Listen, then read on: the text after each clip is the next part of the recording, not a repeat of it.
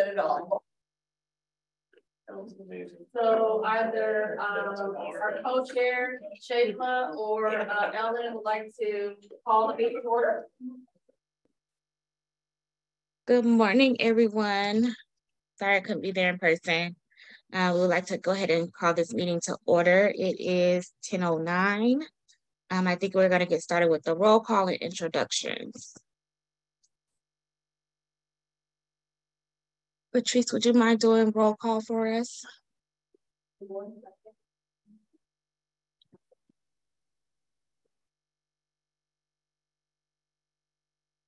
Matt Malone. Here. Beto Garibay. Present. Lisa Eamon Krause. Present. Ellen McDonald. Present.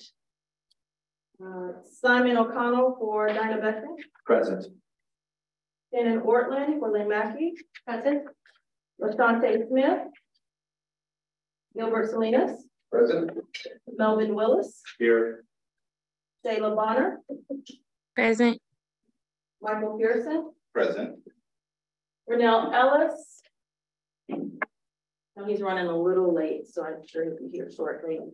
Alicia Jackson. Present. Cheryl Sadu.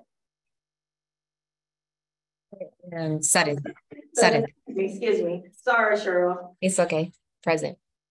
Gigi Crowder. Present. And Stephanie Medley here. All right. Recording in progress. And then next, we want to go ahead and do a round of introductions. We can start in the room and then move to Zoom.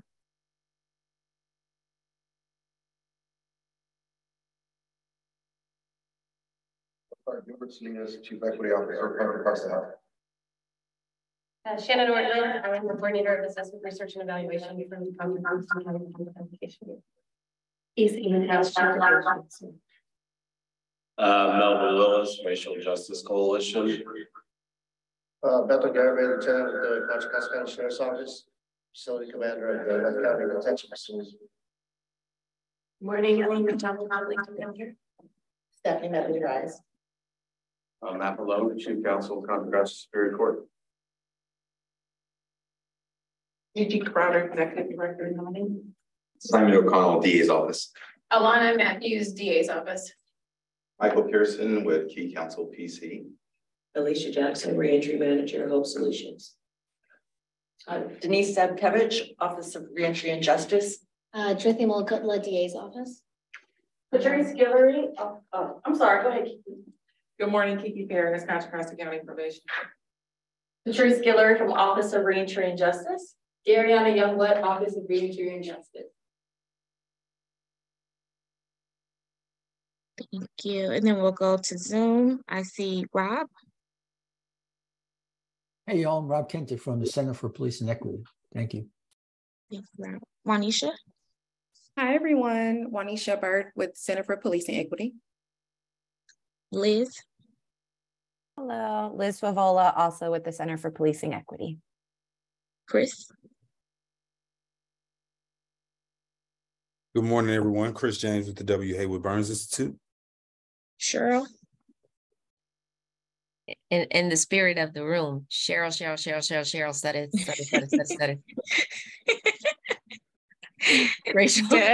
Racial Justice Racial Justice Coalition and part of the oversight body. There is feedback in the room, just FYI. Doug. That was great, Cheryl. I'm Doug Leach, Multi-Faith Action Coalition. OG. OG Strogas, Surge Contra Costa. Jennifer. Good morning, Jen Kwalik, Office of Supervisor Candace Anderson. And Stephanie. Stephanie Taddeo. I'm a member of the Racial Justice Coalition, and I'm also a member of NAMI.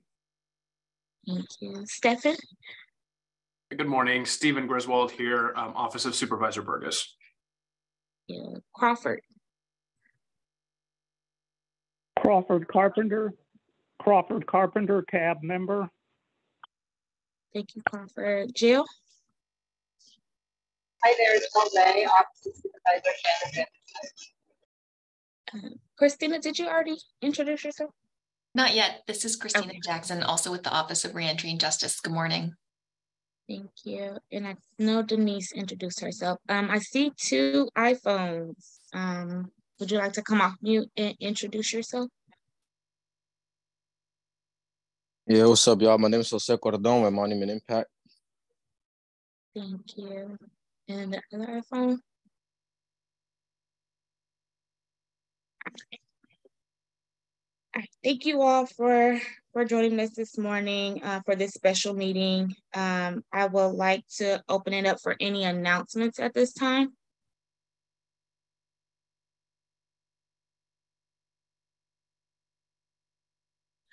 Hearing and seeing no announcements, we'll move to public comment. Any items under this jurisdiction, sorry, I'm losing my voice. Any item under this jurisdiction of our job and not on this agenda, we want to open it up for public comment.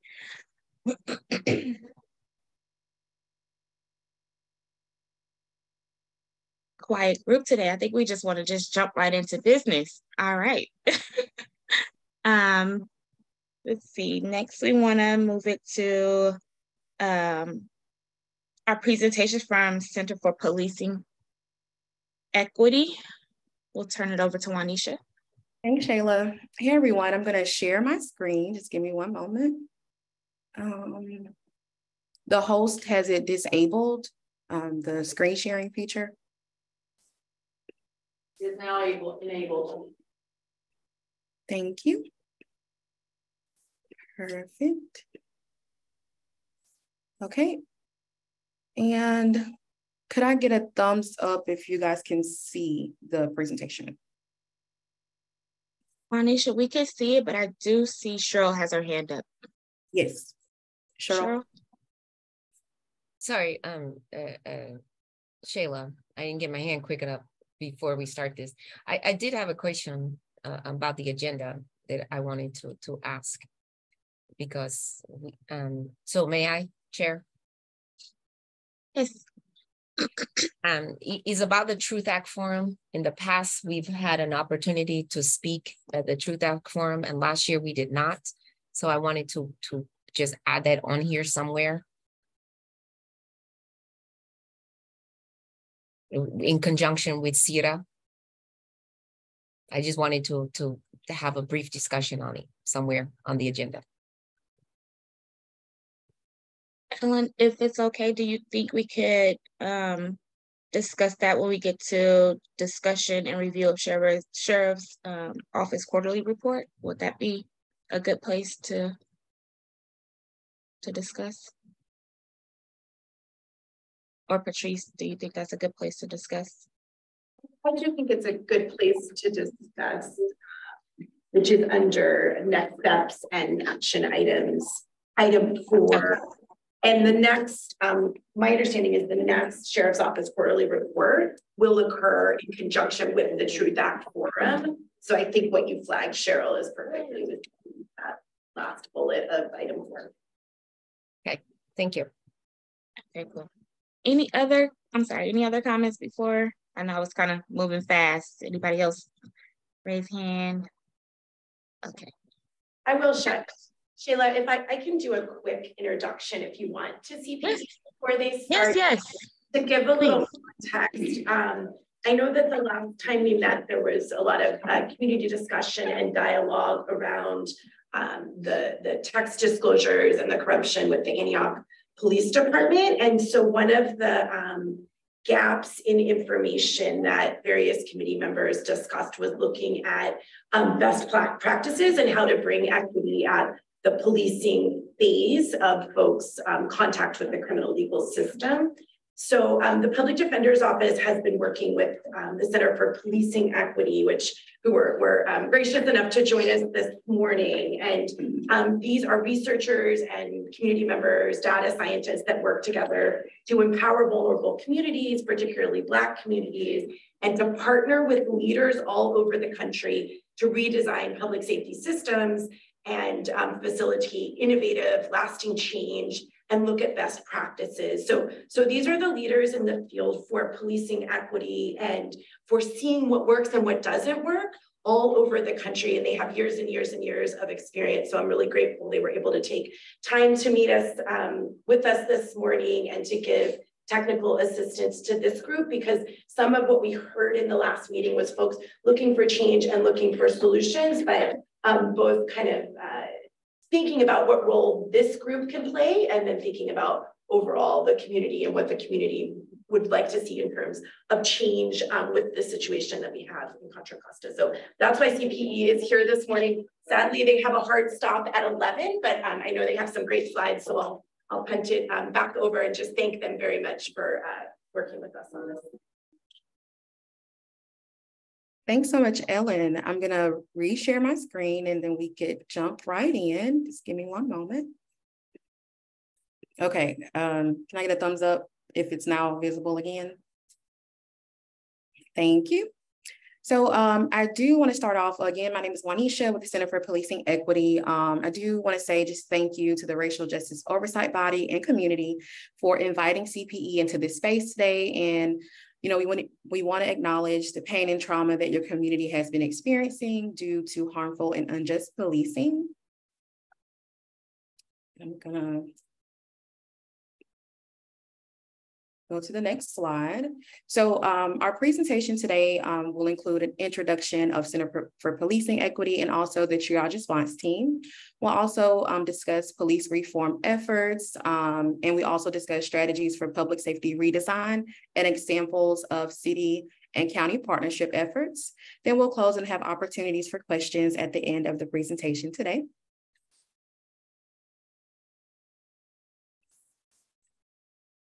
The Center for Policing Equity, we produce analysis identifying the cause of racial disparities in law enforcement. We advocate for large-scale and meaningful change, and we also use evidence-based approaches to social justice. We use data to create levers for social and cultural and policy change. 2 lanes of our work are reducing harm within existing public safety systems and redesigning public safety systems that center, safeguard, and empower communities. 2 of our sample initiatives that I want to talk about today. The Justice Navigator is a flagship product that uses policing and administrative data to identify racial inequities in stops and use of force.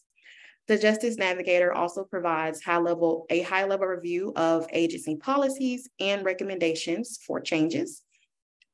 The second initiative is the ComStat for Justice product, which is a comprehensive data-driven partnership with policing agencies to reduce racial inequity. Each engagement is about 3 to 5 years. It includes mixed methods research, policy reviews, and community engagement to create recommendations that address situational risks that oftentimes lead to racial inequities.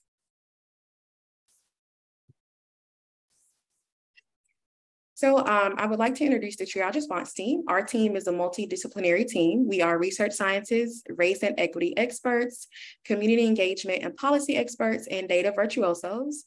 We use data to build a more fair and just system. We partner with law enforcement agencies and communities, and our goal is to bridge the gap and divide of communication, generational mistrust, and suffering. And this is a lovely picture of our team.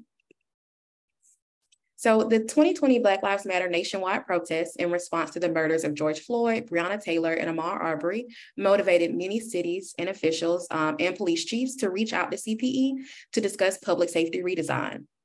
In 2021, the triage response team was established to expansively respond to these sites and community-specific needs and develop data-driven strategies that shift the focus and resources from systems of punishment to systems of care. TRT consolidates, categorizes, and triages requests that seek to redesign public safety and engage in harm reduction work within policing and local government systems.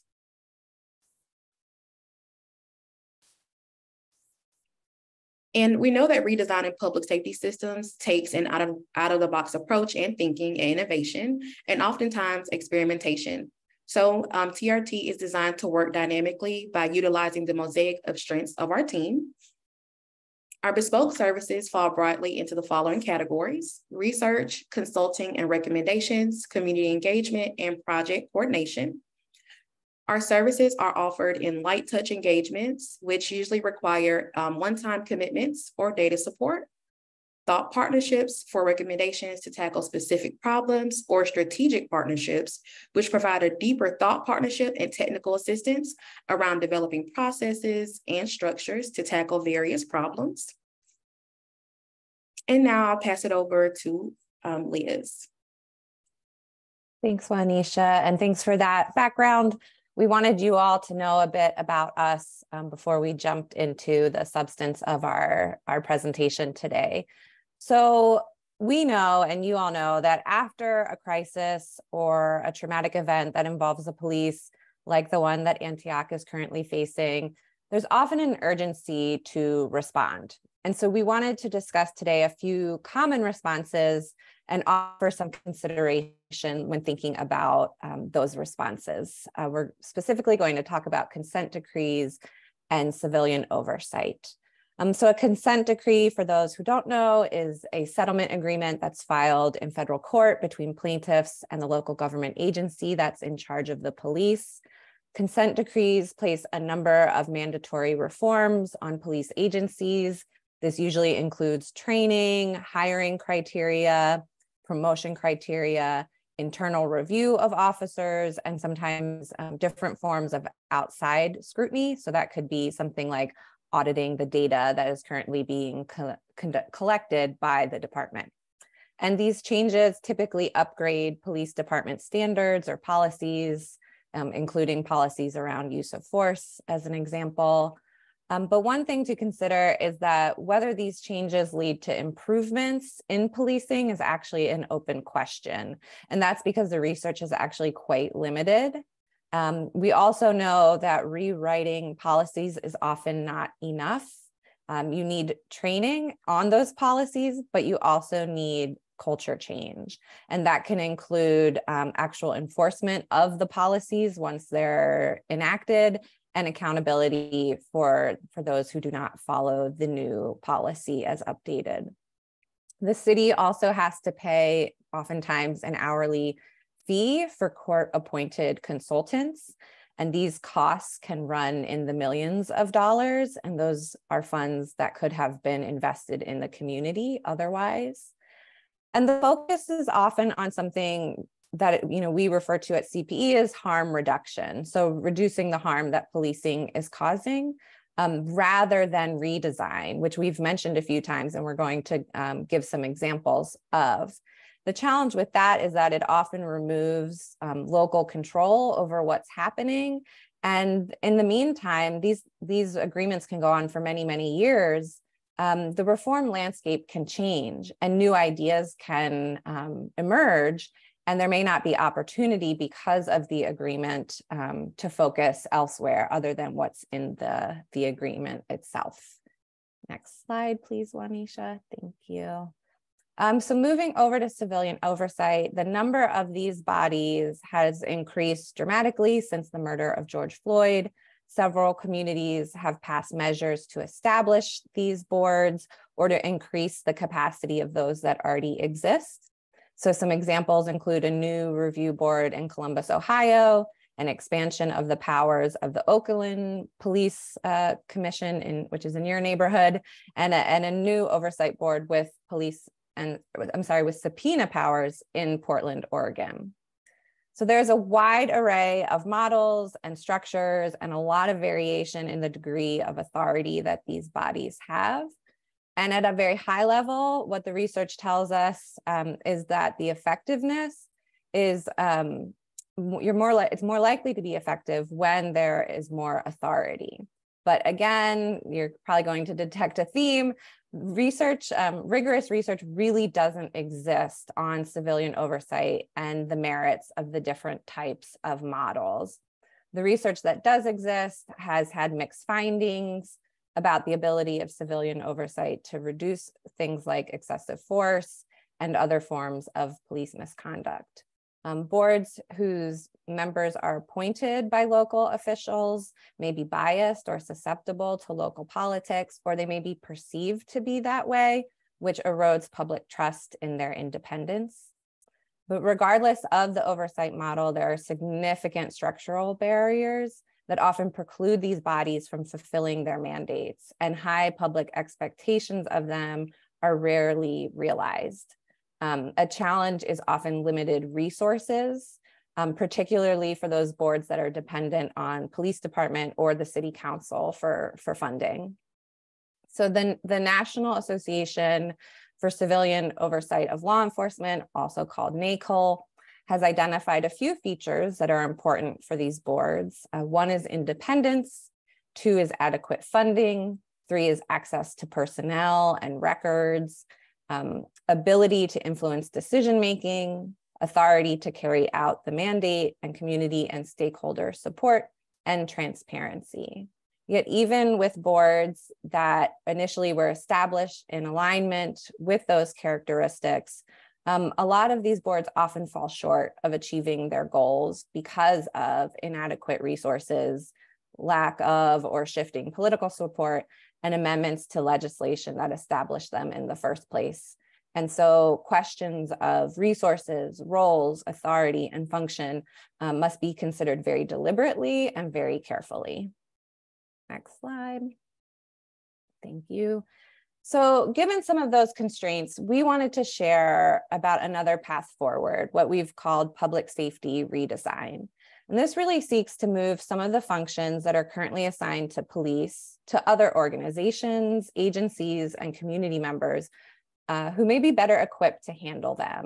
And we have 3 examples we want to share with you today. The first 2 highlight city and county partnerships. We know there's been some discussion in your group about what can the county do when it comes to law enforcement. And so we wanted to share those examples in particular. The first comes from Ithaca, where our team has done some work, Ithaca, New York, that is. There was a collaborative process to offer recommendations, which we'll tell you more about. And we're also going to share about Atlanta, where there was a policing alternatives and diversion design team that set up a local pilot.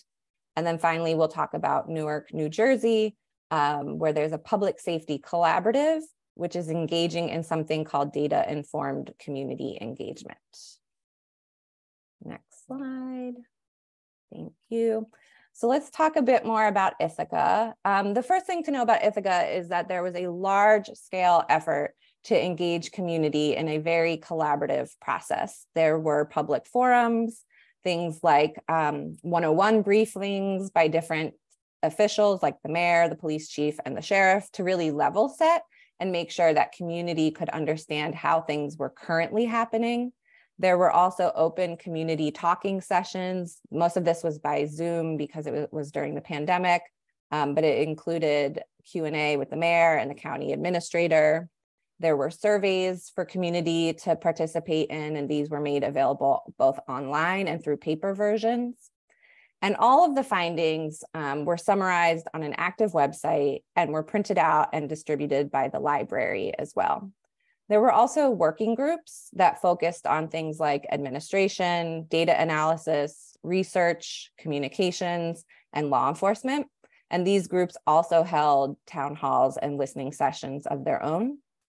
And a data consultant was brought in to analyze 911 and call for service data to see why people were requesting help and whether some of those calls could possibly be diverted. There were also focus groups, and these really oversampled community members who were most impacted by burdensome policing, people from Black and Brown communities. And there were also interviews with system actors. And so with support from academic partners, all of this many findings were analyzed and put into reports that were later adopted by both city and county government. And there were 19 recommendations coming out of this process to reimagine public safety, both in the city of Ithaca and Tompkins County. And these included significant changes in law enforcement, evaluation of alternative response models, a community healing plan, and an additional community engagement plans. More specifically, the city of Ithaca recommended replacing the police department with a community solutions and public safety department that includes both armed and unarmed units. Tompkins County recommended evaluation and implementation of an alternative response model to address crisis intervention and deliver wraparound health and human services. Both the city and the county co-recommended data standardization and transparency mechanisms. They also co-recommended repurposing a SWAT vehicle and conducting an external review of SWAT callouts to see how that vehicle was being used. There was also an implementation process after the very in-depth process of creating all of this information. And that has included the creation of a community justice center to lead and complete the work for each recommendation. And that is supported by newly hired staff, paid for by both the city and the county. Moving on to Atlanta. So in 2015, at the prompting of community leaders, a group of community leaders, legal system partners, and elected officials traveled from Atlanta to Seattle to learn more about law enforcement assisted diversion, also called LEAD, you may have heard of it, and Atlanta City Council and Fulton County Board of Commissioners then unanimously voted to establish a local PAD, police assisted diversion design team. The team included representatives from local criminal legal agencies, local governments, neighborhood and faith leaders, and social service providers. And they launched an 18-month process to design the local pilot of a diversion and care navigation strategy. So PAD began accepting diversions in October 2017 in 4 Atlanta Police Department beats, and by 2019 had expanded to 28 beats. And then to better understand why people were calling 911 and to look for more diversion opportunities, PAD analyzed about 3.4 million 911 calls in the Atlanta metro area. They learned that 41% of callers had actually dialed a non-emergency police number in the first place, but then were routed to 911 anyway. So as a result of that finding, they partnered with the non-emergency 311 city services line so to launch a community response services. And this was for quality of life concerns related to mental health, to substance use, or extreme poverty. So this gives people an option that is not 911 to call if they see a concern that requires a non-law enforcement response. And the Fulton County Board of Commissioners also, through this process, adopted a resolution in 2021 to create a diversion center in downtown Atlanta. The initiative is a collaborative effort funded by both the city and the county. And according to the initial plans, this diversion center will be an alternative option for law enforcement or emergency responders who are called to address issues like substance use, extreme poverty, mental health crises. And rather than taking individuals to jail, people can be treated or receive assistance at the center. And I'll turn it back to you, Anisha. Thank you. Go to the next slide. So I'm going to talk about Newark. The Newark Public Safety Collaborative is a great example of how communities can use data to co-produce comprehensive and dynamic and effective crime prevention strategies that are tailored to their community. So a public safety collaborative supports efforts to reduce violent crime by using data-informed community engagement, which we refer to as DICE. So DICE is an evidence-based community-centered approach that empowers communities to co-create equitable public safety strategies through data analysis that is transparent and effective and tailored to the local problems of a community. DICE empowers community organizations to really become co-producers of public safety by mobilizing their community resources and expertise to problem solve some of Newark's most pressing crime issues. DICE is powered by risk terrain modeling, RTM, and delivered via RTMDX software. The RTMDX software is used to diagnose crime patterns, identify environmental conditions that can contribute to crime problems, and it also can drive decision-making for public safety. Risk terrain modeling really seeks to reduce crime by focusing on places and not the people in those places. So 2 examples of what the Newark Public Safety Collaborative was able to establish using the RTM software is the Newark Community Solutions and South Ward Children's Alliance. So they're engaged in repurposing vacant lots in Newark South Ward based on data analytics from the Newark Public Safety Collaborative. They were able to, the data analytics informed their decision-making and problem-solving efforts at these places. And both organizations collaborated to clean and repurpose vacant lots at the highest risk places in Newark South Ward. And in addition to adding greenery, they added free library boxes, murals, and performance stages, and were able to repurpose spaces that were once before known as high-risk locations for potential crime and repurpose them for community areas. So this is the closing of our presentation. I am going to stop sharing my screen at this time, and then we welcome any questions. Thank you.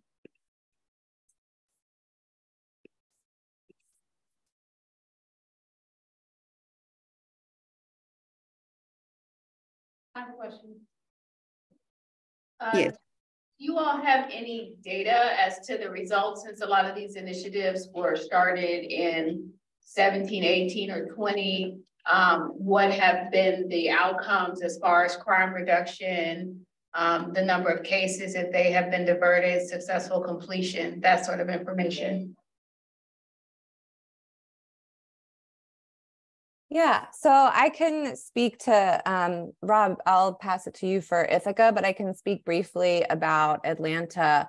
One thing that was a really amazing outcome of standing up their PAD program was that they have actually, it sparked conversations around closing their local municipal jail because there were at a point just a handful of people because they were diverting them to services and the care that they needed. So, so that actually led to conversations around closing the municipal jail. They haven't been able to do that yet because of local politics, but they are figuring that out. And they did not see any increase in crime because of the programming. In fact, they feel that people are less likely to come back into the system after they've been able to get the care that they need. And Rob, I'll let you talk about Ithaca. Yeah, that's a great question because not often are these programs actually evaluated for the impact they produce. I can say in Ithaca, I spent a great deal of time and in that space. One of the major topics, one of the major things we sought to do was empower the Black community to have a decision-making part in the policy decisions, right? Because that's not a thing. It's usually wealthy white people who are elevated to make policy decisions for everyone, and most of those decisions benefit themselves. We empowered the Black community to sit at the table and gave them voice in designing this public safety system. And the one thing we saw was the results of the shift of power from the wealthy elites to the Black community. There was a great deal of pushback politically. And it almost derailed the process, which is getting back on track now. And something I always end with is you can't unempower people, right? So those folks in Ithaca who have been profiled, they've been burdened with over-policing, they had a chance to sit at the table and have a say in policymaking. And although their voices have been tried to and still try to silence them again, you can't unempower people. And they are pushing hard in Ithaca to get this work done. As far as evaluations, there is some actually academic evaluations on risk frame modeling in Newark Public Safety Collaborative. And it has reduced community violence in the impacted area in which they've studied from anywhere between 30 to 35%, without an increase in arrests. So that program specifically targets places that creates an opportunity for crimes to occur. It doesn't target people. So what we need to talk about was vacant lots oftentimes, or a vacant lot and abandoned cars on the same corner create an opportunity for crime. When the vacant lot and the car are abated, they've seen incredible amounts of success in that. We are in the process, Juanita is in the process of building out a public safety collaborative in St. Louis because St. Louis is a very organized community. And we hope to see even better results in St. Louis using that method. And I think Juanita can pull it off. Thanks, Rob. And I can actually jump in here and say that with the way the Public Safety Collaborative is run, so I mentioned the risk terrain modeling software. So communities choose about 3 to 4 areas of crime specifically that they want to target. The crime is run into the crime data is run into the software pinpointing those areas, and it puts out a monthly analysis. So with Newark specifically, they actually make the analysis public to the community. I can drop the link in the chat, but they make it monthly. They upload the crime data and show the change in percentages. So they do make it public so that the community can follow along and see the changes in rates that they are experiencing drops in violent and property crime at a monthly count level. So I'll drop that link in the chat if anyone wants to check it out.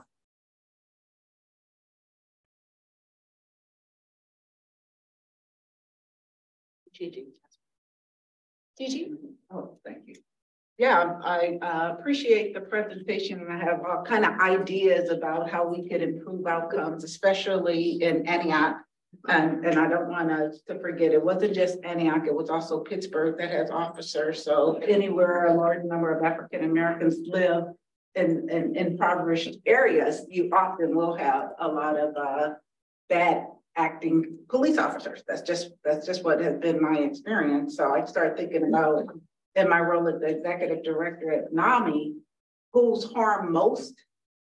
And so any opportunity to look at African Americans who live with mental health challenges has always risen to the top for me, because I know what our criminal justice system looks like, with so many people who are impacted by mental health challenges who are criminalized for living with a mental illness. So we got some excited news about the state passing unanimously excited delirium, that we won't excuse the behavior of bad officers when they use excessive force and blame the victim. So I'm more policy driven. And so I've been working with the family to try and figure out how could we in this county do away with that excuse for murder, excited delirium, and other things that are often used more often on BIPOC communities, and mostly African-American and Latinx communities. And so has there been any work you've done across the nation specifically around mental health and really addressing the challenges that come up when excessive force is used on individuals who live with mental illness and the Black and Brown community? Because we get the calls at NAMI, we're getting quite a few increase. Just because there's knowledge about the text messages doesn't mean the behaviors have stopped. Yes, I can actually speak to that. I worked on the Comstat for Justice program that I briefly talked about.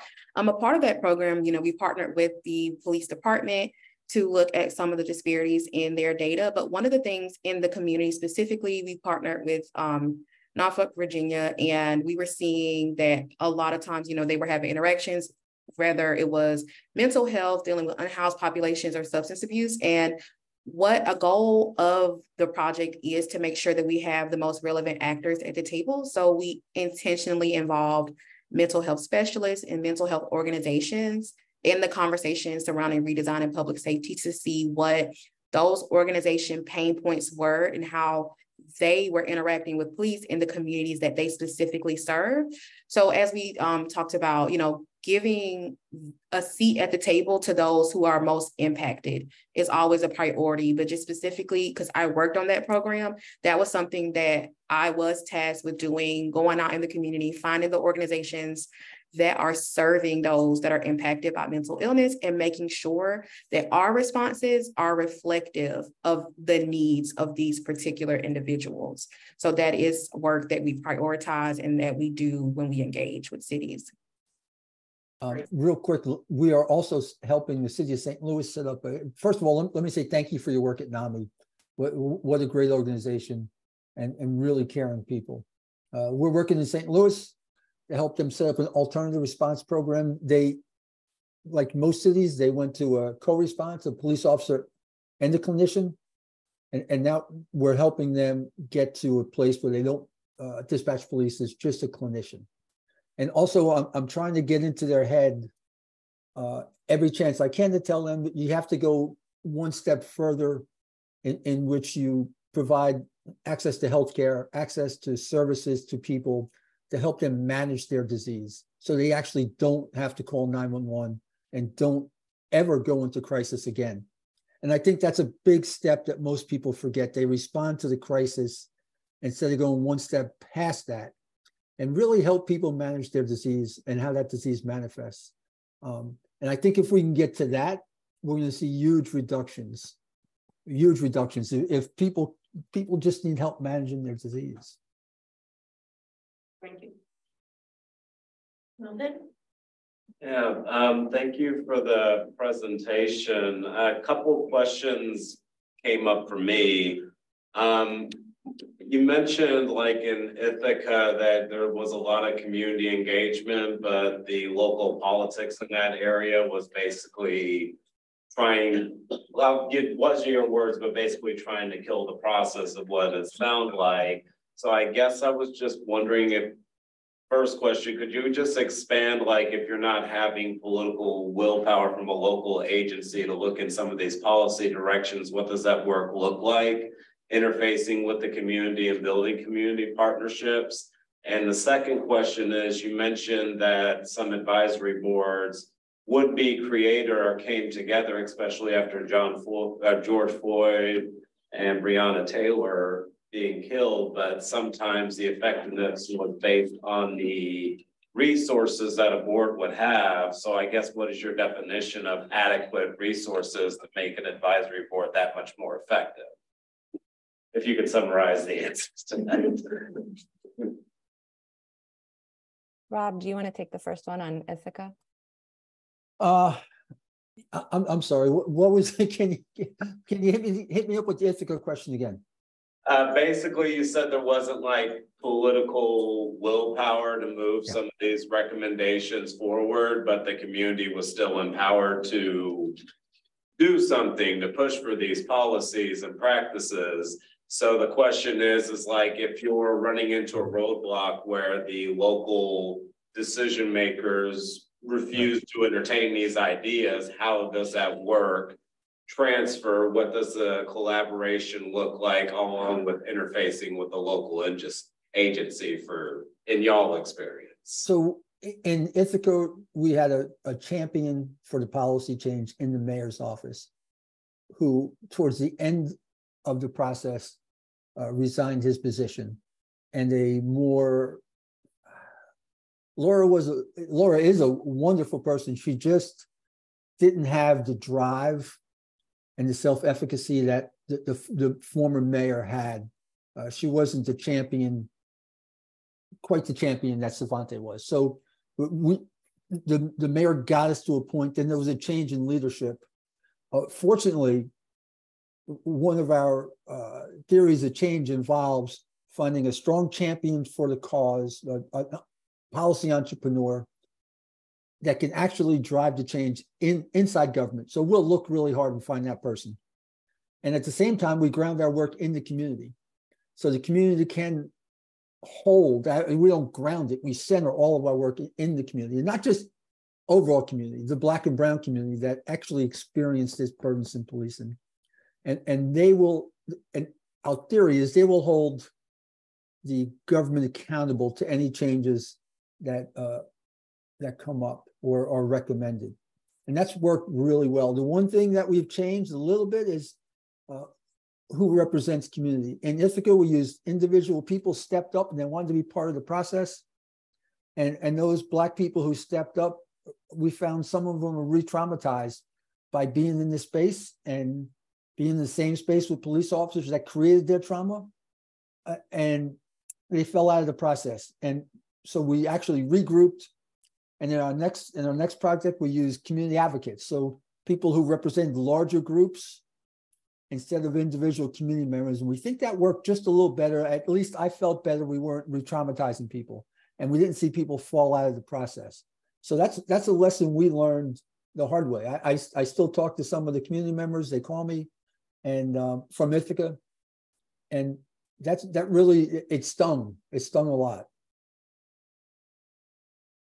And then on the question about the oversight boards and kind of what does sufficiently resource mean? There's definitely local context, so it's hard to say from place to place, but I think two things that would be important to think about are dedicated staffing. So to make sure that you have people who that is their job to lead the board and that they aren't just, volunteering because they care a lot, which is also important, but, making sure that you have someone to staff it and keep the work moving, as well as a budget specific for that body, so that they're not dependent on another organization or entity to provide resources.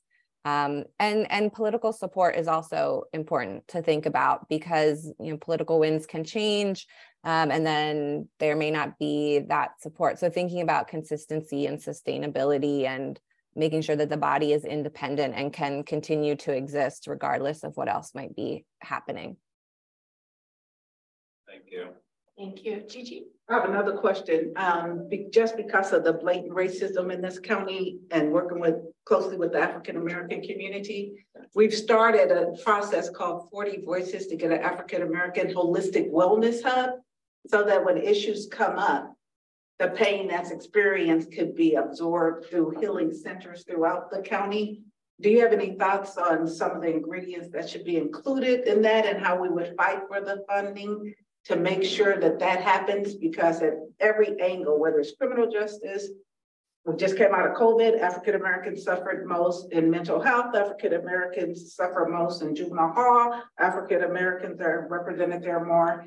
So sometimes it makes more sense to just do it yourself than rely on systems that are designed to do exactly what they have been doing, which is harming the community. Have you given any thought to that kind of higher level? I mean, of course, after what happened with Antioch, I went all over trying to get funding, like, let's get in there now and let's try and start a healing process. And everywhere I went where they have stored dollars, there was no funds available to start that process. So had we had that in place, we could have started doing some of the work. I do want to give a really big shout out to Alan, who came to each one of our healing sessions along with Brandon and gave great comfort, especially to the young people who wanted to have their answers to start the healing process. Some people are still stuck. So I understand, the trauma that comes up, but there's many of us who want to, we heal from helping others. And so we won't be traumatized or we won't be fearful and run away. But I think African-American Holistic Wellness Hub is part of the answer. Any thoughts from you all? First of all, I love that idea because it's needed. In Ithaca, they actually kept our healing plan. There was a healing plan in there. We brought a specialist in, Dr. Acosta, and he was on the ground speaking to people, having circles. And the big plan was to have circles for the community, circles for law enforcement, and the long range plan was try to bring them together in a facilitated circle and try to heal together. I don't know if they're there yet. I know they're not there yet. I'm not sure if they'll ever get there, but that was the long range plan. And I'm a big believer in healing and really hearing people's truths. And I think it's got to be a big part of this process. And it's overlooked a lot because I don't know if people don't believe that the Black community has suffered trauma, or I don't know why it's overlooked so much other than just the blatant racism. And the system is designed to traumatize Black people in order to keep the status quo. I don't want to sound like I'm giving a lecture again because you all know that you've lived that, and funding is always tough for something like that. It's not a priority for the government, right? It's back to that status quo conversation, but it's a big part. We include it in the Ithaca plan, and I think that it can make a huge difference. Yeah, the only thing I would add is that, again, as Rob mentioned, funding is truly a tough one. That's a question that we get a lot when we are talking to cities about redesigning public safety, especially with response to mental health. I know it goes without saying, but trying to go to your local officials, because there's a lot of funding opportunities, and oftentimes at the end of the fiscal year, there is money available that people don't know about unless you go and ask. And I mean, I'm not saying, sit outside the door and wait on someone, because sometimes it's kind of off-putting, but hey, sometimes you have to go very grassroots to get, the answers that you need. But also, if you haven't thought about looking at the federal level for funding, I know SAMHSA often has micro grants and micro opportunities for funding that are particularly related to mental health. And also maybe going to some of the organizations that are already offering mental health services and partnering with them to fund a portion of your initiative and receiving small funding sources from those organizations that have additional funds.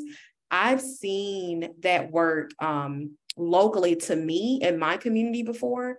So sometimes when you have mental health authorities, they're called different things in different places, but they're often given funds that they can use for smaller initiatives. So if you have your healing initiative that you want to do, if it's like set up as a 501c3, that would be a way to go as well, to go to local mental health organizations. And again, I hope that's helpful. Federal funding is always super scary, but SAMHSA is a really good one, and they have a lot of opportunities. Yeah, we just applied for their 50,000. Thank you, Juanisha. We also went to this county that's had a difficult time hiring staff for our A3 program. So we know there's salary savings, but there's no desire to get funding. Thanks. Thank you. I have a question for Rob, Liz, Juanisha. In terms of looking at the common police reform efforts, you talked a little about consent decrees and some of the challenges you've seen with consent decrees. Are there any of these agencies that you studied, perhaps the track they took in Newark, for reforming or shifting when they have a really substantial portion? For example, in Antioch, nearly half of officers are participating and involved in these text messages or that FBI investigation or other pieces of racism, misconduct, or corruption. So are there models that you see that are promising in best practice? Again, when you have a chief right now in a police agency locally with a large swath of staff that were engaged in something like this.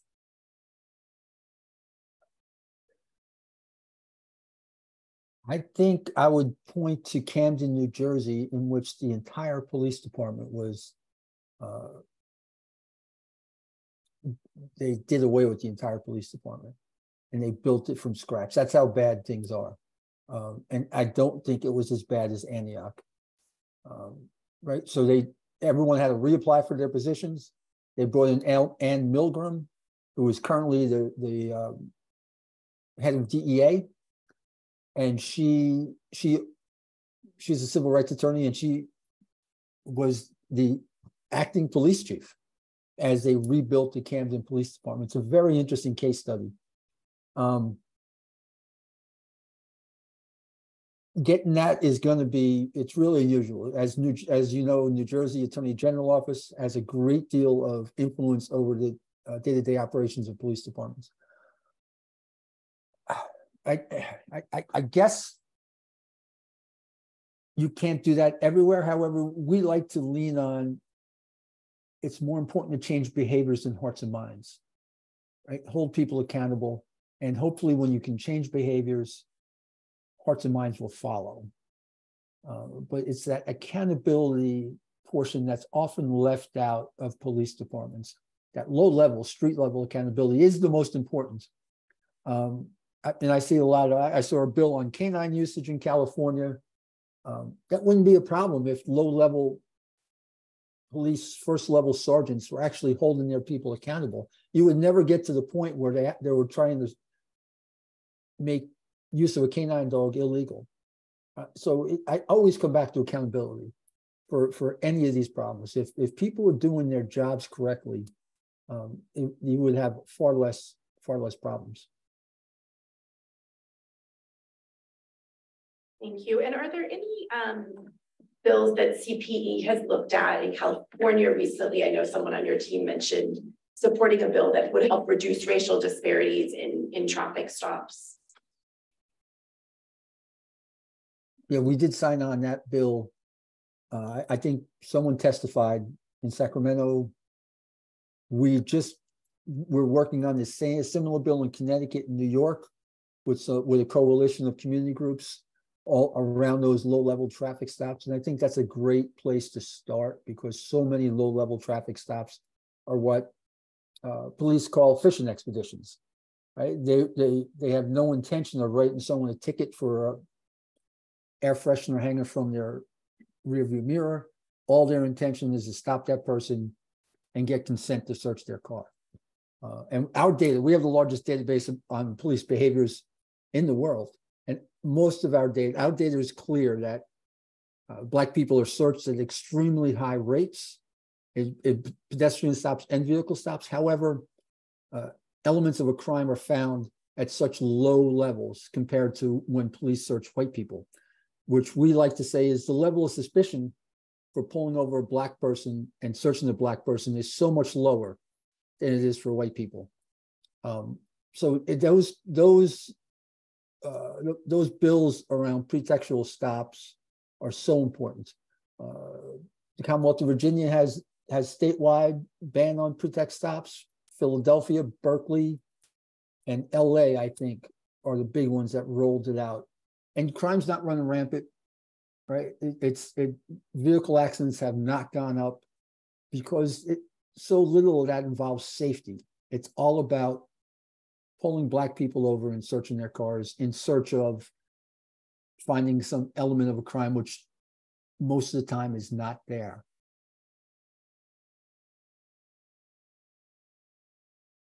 Thank you.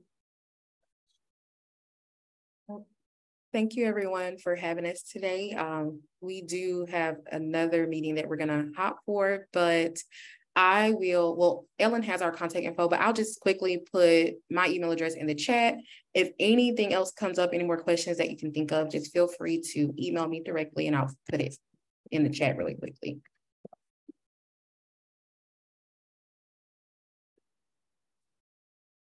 Thank you so much, Juanisha and Liz and Rob for presenting today. We really appreciate your time and your work. Thank you all for having us. You guys have an amazing rest of the day. Thank you. Thank you. Thank you. All right. I know we did Q&A. Should we open it up for public comment at this time? I'm not sure.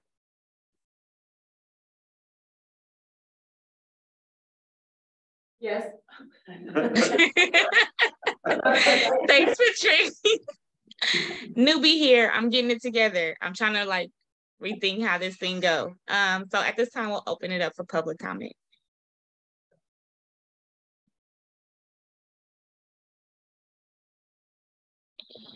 There's no one in the room that's raising their hand. Okay. Oh, Gigi? Just because what's unfortunate in Antioch, I participated in Reimagine Antioch, and was already a plan for some police accountability efforts through the commission, but the individuals have to go through the mayor for appointment. Now, because of what's happening, all of his attention has been taken off of appointing. But would it make sense for the mayor to be the person if they're so connected with the police? But how would a independent body launch such an effort and then pick people who are not compromised by having a relationship with the mayor? I mean, that's kind of like. I think that's the point of one of their considerations of it was the political influence that could be presented depending on how that board is. Like I'm not applying for a position. I would never be appointed, but. Well, I mean, just in response to that, because every city has a different method to their madness and how they go about their process.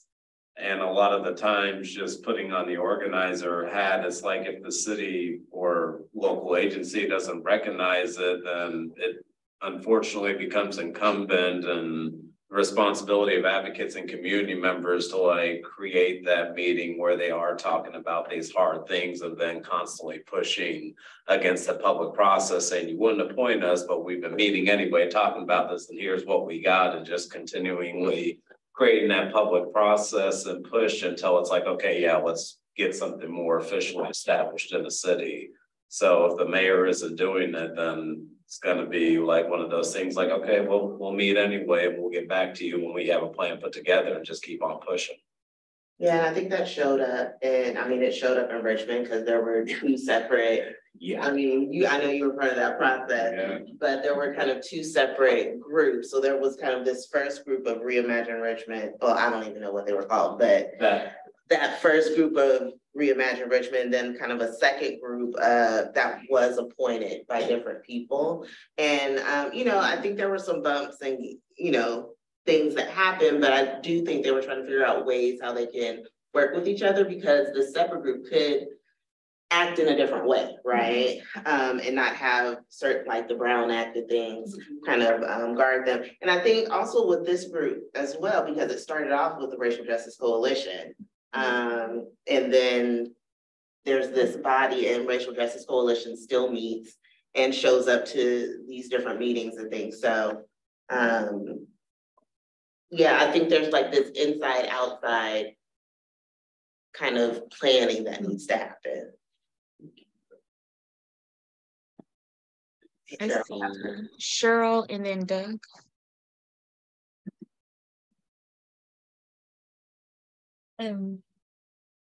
I always give pause to these conversations about pretextual stops, because pretextual stops tend to give an air that the officers don't know why they're stopping someone in the first place. They are, you know, you know, I guess the legal reason is that it's a stop, it's for some sole purpose of you know, some unrelated investigation. They know why they're stopping people. They know why they're stopping them. They know that he's a black or brown person, or a person that's they want to stop for some nefarious reason, and that is serving some purpose other than some official legal reason. So it's not a pretextual stop. It's an actual illegal reason for stopping. So I think that, you know, this whole conversation about trying to change someone who's been trained from the very outset to conduct these stops is missing the whole point of what we're trying to do. That happens in training. That happens from the very outset. So that is where we are trying to, you know, this whole thing about reimagine and re-change it. You can't change something until you get in there and tell them it's illegal. We can name it anything we want to. We can give them all kind of pretty words and throw some of these pink flowers from my background on it. It doesn't change the fact that it's illegal. And so I think the one thing that I grabbed out of this presentation is the thing about accountability. If it doesn't have any teeth to it, all of these rules and laws that we keep throwing at, not just officers, but everybody in the criminal legal system, if it doesn't have any consequences, not just accountability, because accountability is nothing if there's no consequences. to the actions, then what are we doing? So what I want to do, especially with this body, is what are the consequences that we're recommending? That you can't just keep hemming people up, stopping them and ruining their lives because there's something that you've been told that a certain person who looks a certain way deserves to be treated a certain way. That's what this is supposed to be doing. And so that's the conversation I would like for us to have and the recommendations I would like for us to make. Thank you. Doug? Yeah, thank you, Sheila. I just want to thank the Racial Justice Oversight Body for arranging for this presentation, to have this opportunity for this board to think about and study the possibility of what the presenters called public safety redesign, to think about that in our county, and the possibility of having our cities consider that, including Antioch, but not limited to Antioch, consider such a thing as well. So that's very positive, and I look forward to the Racial Justice Oversight Body pursuing considerations of this kind beyond just this presentation. The emphasis on the need for cultural change in our law enforcement is very important. And I think that's something that we need to work on. Thank you.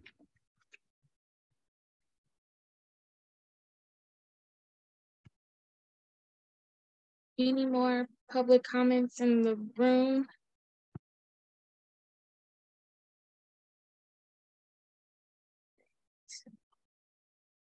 Next, we want to move to item 4 on the agenda, which is Chris had his hand up. Oh, sorry. No, there's no apology necessary. I was trying to navigate my screen to turn off my mute, and it took long.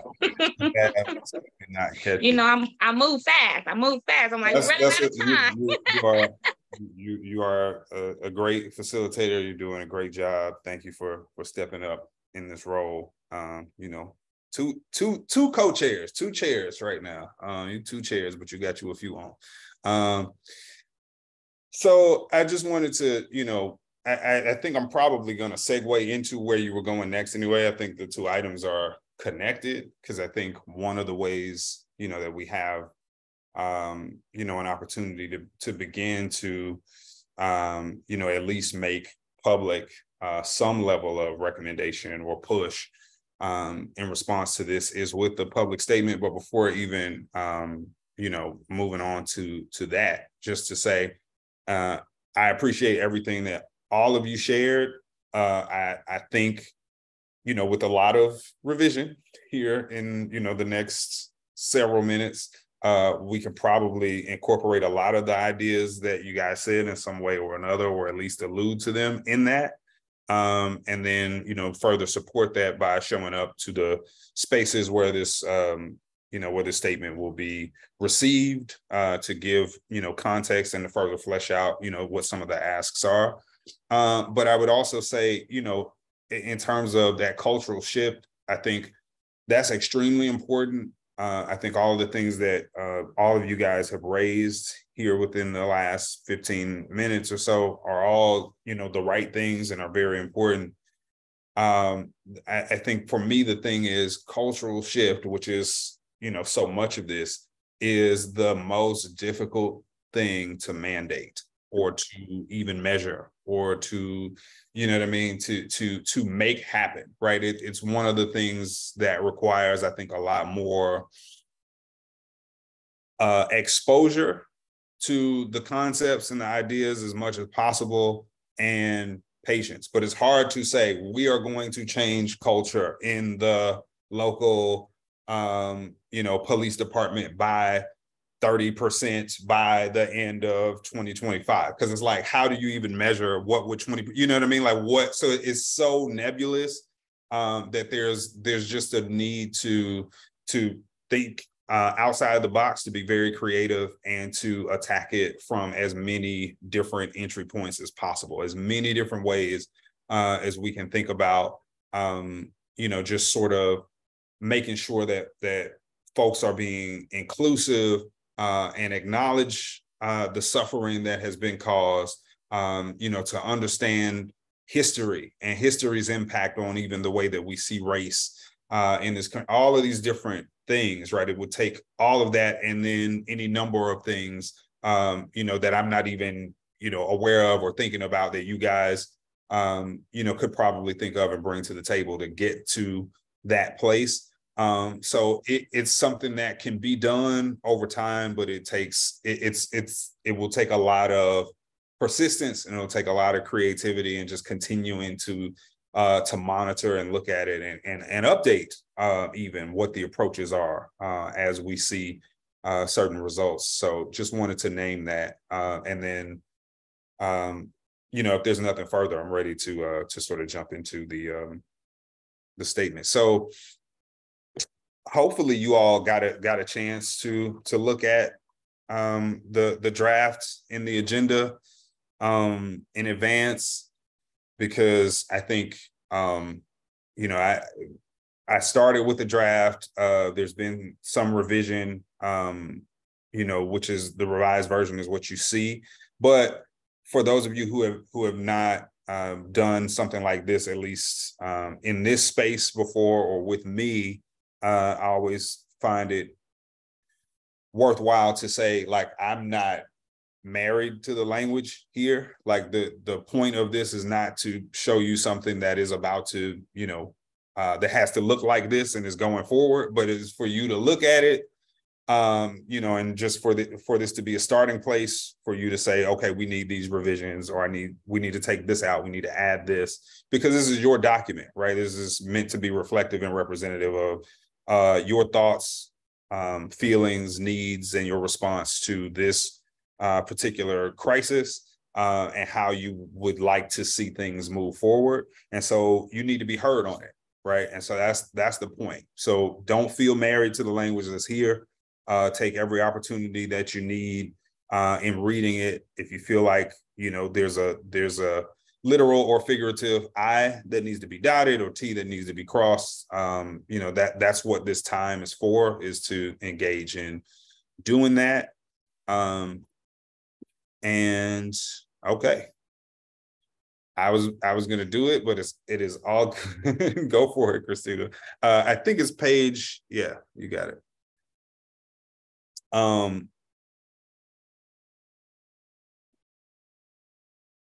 Is everybody able to see that? Like, and when I say see it, I mean read it, particularly for those of you who are virtual. Is that big enough? Do you need us to zoom any? That's better.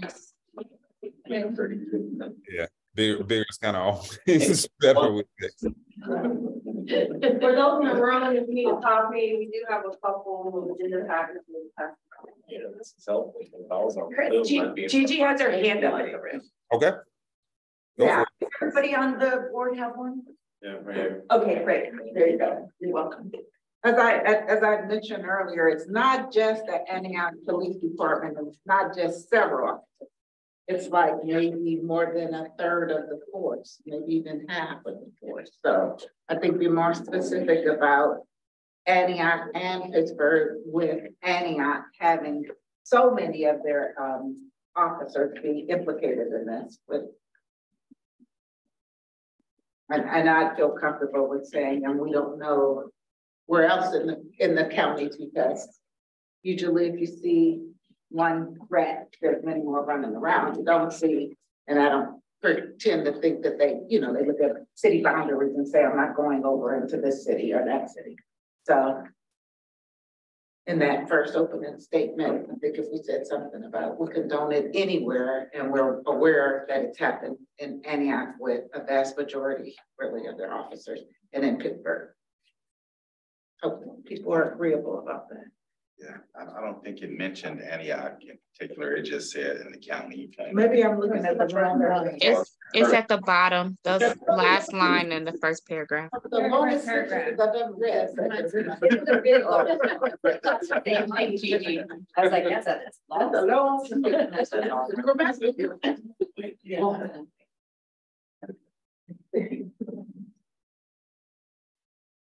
Oh, okay. I think I caught most of that. That got a little audio got a little muddled there toward the end, but I will ask for like some clarifying questions here, because what I want to make sure I'm doing is you know, sort of changing language to some degree, maybe even in real time. We don't want to have to have, you know, ideally we wouldn't have to have another meeting, you know, to, you know, we'd be able to get this done. And that's not, I'm not intending to rush you guys in terms of thinking about it. I'm saying if we can come to an agreement, it would be nice to be able to move this to the next step, as opposed to needing another month or more to come back and talk about it. So specifically in that last sentence, right? Instead of, so one of the things I heard is instead of saying several, maybe there's another word that better encompasses that this was a large portion of, right? Several sounds like more than a few, right? As opposed to like a large amount. And so in terms of words or phrases that we could put in there instead of several, right? I'm open to suggestions. I mean, the first thing that comes to mind is multiple or many, something like that. But Gigi, in particular, because you raised it and certainly is open to everyone else, you know, wondering how either of those words or some other phrase would land on you. Wasn't it more than a third of their police department? Yeah. There were, by our review of the text messages, there were 44 officers on or participating in some way in the text messages. Those were the number of names that we got. I know the DA's office is here too. I'm happy to have them weigh in. So the report can indicate, and I think some news reports have said 20% have been placed on leave, and then up to 40% may have been implicated with touching and with sending and receiving.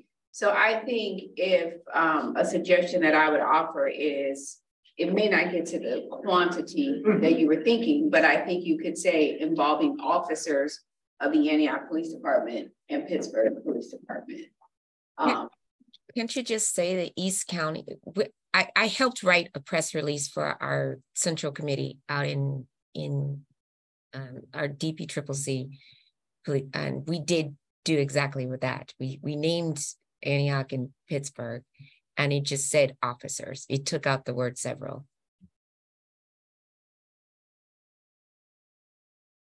It said officers of the Antioch and Pittsburgh. It didn't say several at all. A significant number. Melvin has had. Is that alarming? I mean, any amount is alarming. I mean, that's the word that came up for me too, is saying a significant number of officers in Antioch and Pittsburgh are tied to this. In general, I'm okay with going with the will of the group and modifying this to make it more punchy. But the thing that was missing for me personally was not just the racist text messages, news that came out about actually falsifying evidence against community members who are primarily black and brown. Like, racism is one thing, but you took an action outside of that to go as far as you can to ruin somebody's life. And that, I believe, needs to be named, because that also just decimates the public trust in me. It's like, I can't even trust that you're going to go about your job ethically when I'm standing in front of you. Right. So thank you, Melvin, because that's exactly where I was going to go next, is that it should say something about where it says racist. It was racist, sexist, xenophobic, homophobic, and unethical. I know there was more, but I think if you're going to call it out, call it out. Okay. So Melvin, here's a question for you. Willis or Russell? Who just spoke? Melvin, who was just on the mic? Willis. Willis. You know, well played. So in the second paragraph, the third sentence. Okay. We know that these were not just meaningless words between officers, but are indicative of racial bias and animus, which has far-reaching implications as to how these officers perform their duties and may well have directly impacted the disparate outcomes for communities of color, which this body was assembled to address. Do you feel like we need stronger language in addition to that, or that you'd like to move this sentence, or does the sentence kind of get at the idea that you were putting forward, or need modification in any way? I mean, I guess as a general overview, I think the only thing that I would eliminate is may well and just say and have had a direct impact on disparate outcomes for our communities of color, which this body was assembled to address, because they have had impacts, not may well have, but that's just me personally, just being more direct about the impact that has happened. And to Cheryl's point,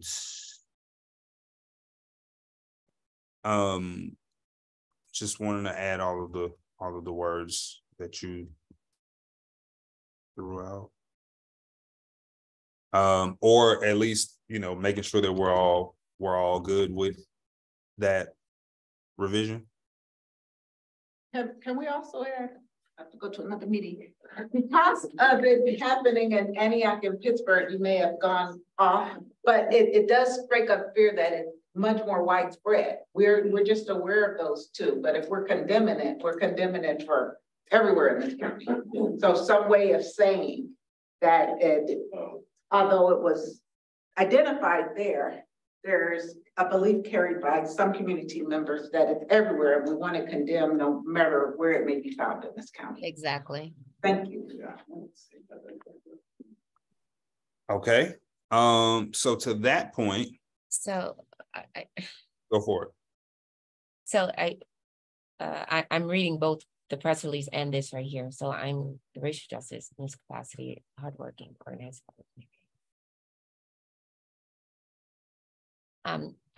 I get the profoundly disheartened, but I want to use strong language about the condemnation and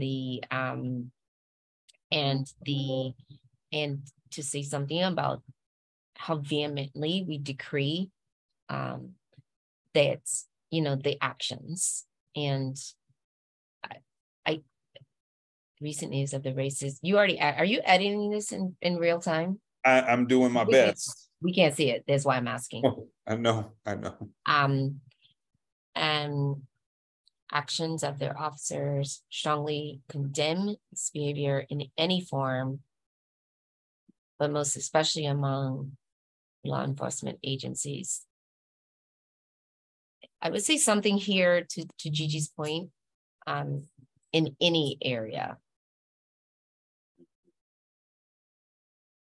Right. Okay. So to that point, because okay, so if you look at the third paragraph, because I think it and we can move these sentences, like I don't care where they are. I just think if something's already there, then maybe we can add it, you know, where it flows. So there's this, you know, we also believe it's important to state in the first sentence and third paragraph that this incident only confirms the often unacknowledged complaints, allegations, and suffering of Black and Brown community members who are fully aware of the existence of such blatant racism based on their experiences, but whom so often do not have the evidence to prove it. So it feels like right there would be the optimum place to say, this may not even, you know, this is, you know, in terms of Pittsburgh and Antioch, this is where that evidence has been made public.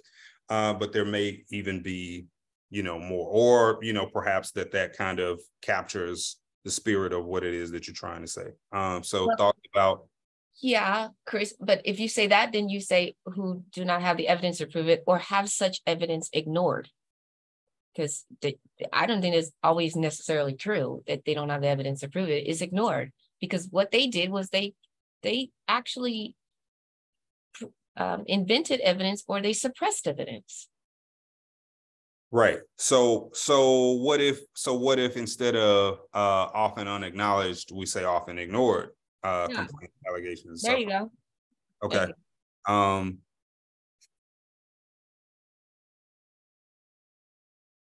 And are we saying anything in here? I didn't see it, but I did want to make sure we made mention of decreeing the officers who were involved in the ongoing corruption investigations of alleged fraud, bribery, drug distribution, and civil rights violations that are related to the use of force,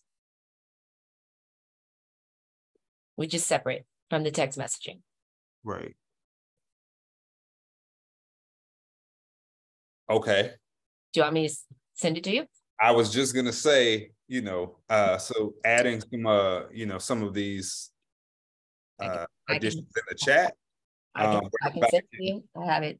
I'll type it up really fast. Yeah, you can just type it in the chat. That way everybody can see it in case there's any further edits or thoughts that need to be shared, and then we can just put it right in there. Absolutely. And that also makes it, relatively quick so that we can keep it moving. I really would I want this to be right more so than I want it to be fast, but I also don't want us to take, I don't want us to have to call another meeting to kind of get to the place where it actually can move forward.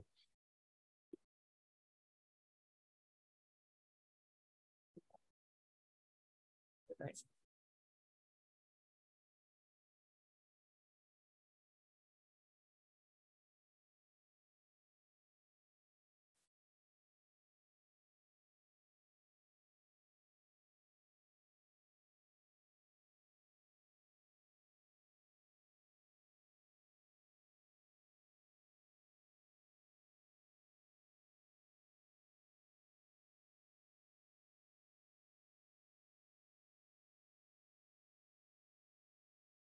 Oh, we only have this Q&A thing. Yeah, but I think we all should still be able to see anything you put in there, just like it is a regular chat.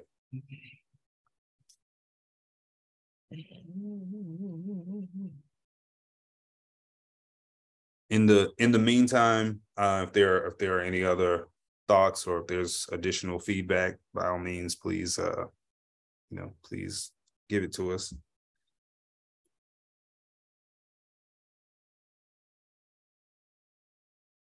Well, I'll just say thank you for drafting up the letter and also doing some real-time editing, because I know that's extensive. So I don't have anything to add personally, just thank you, Chris.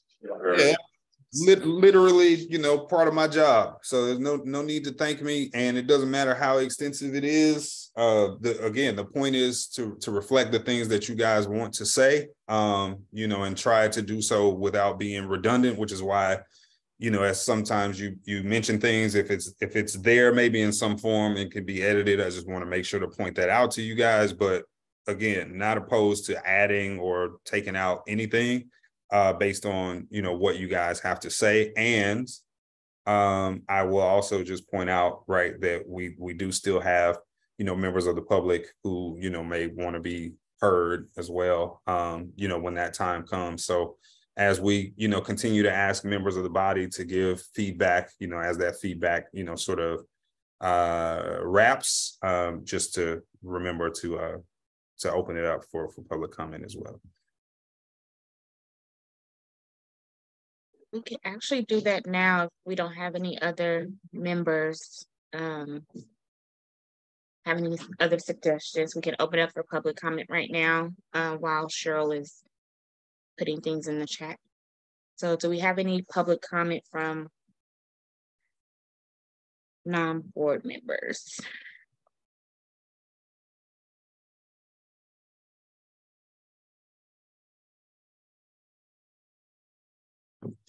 Don't see any hand raised on my end. Anybody in the room? No. Okay, perfect. And I do see this as a voting item, so we'll wait for the edits to be made. Chris, will you be? Oh, I see Stephanie has her hand up. I just, just real the general comments as just a member of the public. I just think really in the letter, I think the letter is amazing. I read it twice last night, and I do think it should be a little bit more specific about what has occurred in Antioch with the number of officers. I think also just where it's appropriate, stressing the harm that's been done, and from people that you've directly heard from or people you haven't heard from. I think the youth in Antioch, the young people in school, I've attended a listening session. I mean, they're scared. They're downright scared of the police. And I don't know how that would be worked in. And I guess also just the total break in trust. I mean, the very entity that, and I've said this before, that's supposed to protect and serve is doing just the opposite. And I think that really needs to be stressed, because I think in societies, that's where there's a disconnect. I mean, some people view the police as protecting them, and other people see the police as the very first line of harm. And those traffic stops, I think, are a very, very vivid, clear example. Thank you for the opportunity to speak. And I do just want to thank everyone for all the work that they're doing. It's not easy. I just want to quickly thank Stephanie for giving a donation to supply the pizzas for us when we had the conversation with the police chief and the youth. We had to get the funding from a private citizen. Thank you, Stephanie. You're welcome. You're welcome.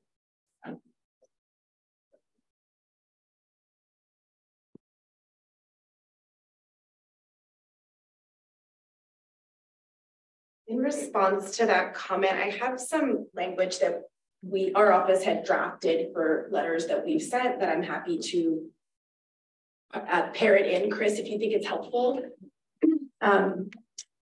So initially we talked about the reports revealing a deeply entrenched department-wide culture of racism, homophobia, targeted violence against Black people, selective enforcement of laws against Black people, fabrication of evidence, and utter disregard of civil and human rights. And then in terms of the number of officers involved, there were 45 APD officers. There are officers that are not on APD on those texts, by the way, and the texts are redacted and we still don't have all of the texts.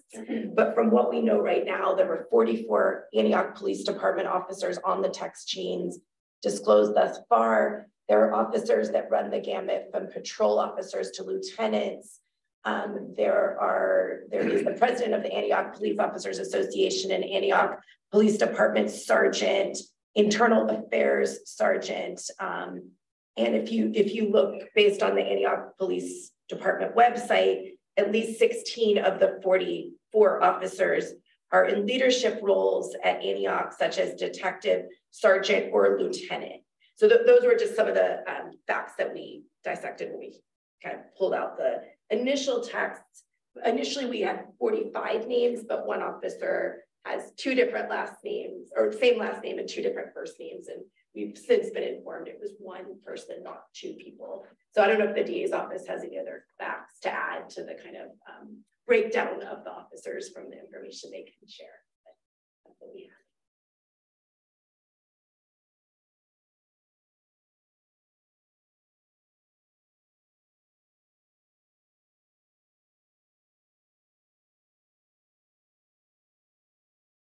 Any other thoughts on that language? Sounds good to me. Just a matter of where to place it. But yeah, I would love to include some of the language that you used, Ellen. Thank you.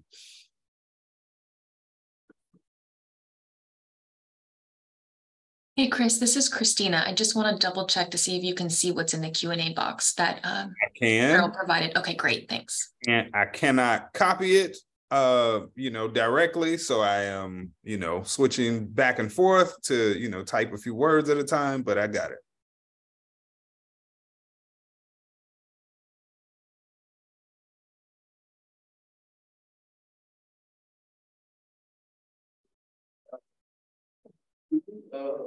I forgot the number of officers in Antioch that were actually active.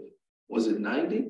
At the time that we had the 44 names, there were 99 officers in Antioch. I think there were more allocated positions, but at the time of the text, I know that's a real moving target because a lot of folks are. It was already something like 20% of the force who was already on administrative leave for other issues, right? Yeah, we've had a lot of difficulty getting information about who's actually on leave. That's one of the things I've continually requested, but I know there are certainly a larger number of officers on leave. Yeah, so I was just thinking, you know, that's basically half of your whole police force, which leaves you right now pretty undressed, to say, you know, kind of like, or unprepared or staffed. So, you know, you got a city that's operating at half capacity, which had already had issues serving the public in a public safety, realm. It's just incredible. And they're getting paid. So you pay them not to be there. It's incredible, you know. So, you know, you just compound it by compound, you know, this is mind blowing. Yeah. Being paid. The investigation.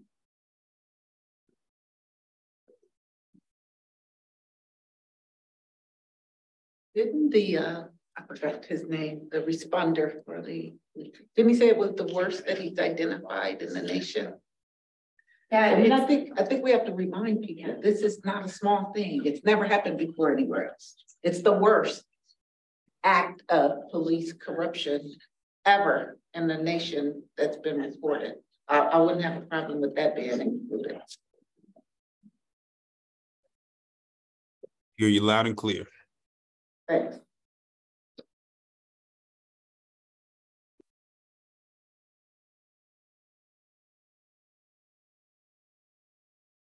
Okay, so this is gonna take me a few more minutes, if not longer, to get this all down. What I might recommend is if there's any additional conversation that we could have or another agenda item that maybe we could move to and then come back toward the end of this meeting, I could try to, reflect back to you guys what you have said and maybe share the screen and show you the new language in real time. And maybe, there's time for a vote in 8 to 10 minutes. If not, then, we can, if everybody hasn't been heard, certainly I invite the conversation to continue. But as I'm hearing the talk slow down, and I think the chat is That's it. I mean, it only lets me give you a little bit at a time. So yeah. Let me try and email you, Chris. Okay. I can put it all in an email. That might be quicker to you. Okay.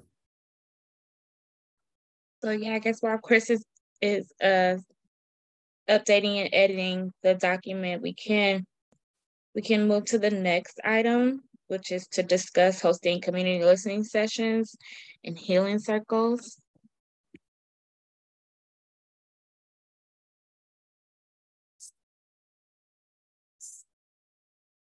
And I'm not sure who's taking lead on that discussion, but. Well, Shayla, I'll share that we've held several, as well as a couple of other organizations have done some work out there, but it's hard to do without the funding to do it. I can't keep going to private citizens and saying, reach in your pocket to do this. It's the inventory overstock sell-off at Lazy Boy. Sorry. Christopher, I thought you sharing that he had a thunder. Job is to fundraise for a Lazy Boy. And I think that each of have been very effective because they brought, some kind of healing and some hope, especially having D.A. Becton attended one, and then the public defenders, because people want answers, like who's looking out for us as we're suffering in this city and wondering. And so when they presented information that helped equip people to better understand But I go and I talk to people, and some people are saying they're not doing anything because they weren't there. So I would like us to have a plan, as was suggested earlier, for us to have a robust healing effort for the cities of Antioch specifically, but also Pittsburgh and anywhere else people. I use a definition of when I'm looking for where people play, work, live, work, play, or pray. And a lot of people come into Antioch to also pray and play. And so it's impacting the whole community. I can't imagine living in this county and hearing about it and not having a negative response to it, especially if you have a heart.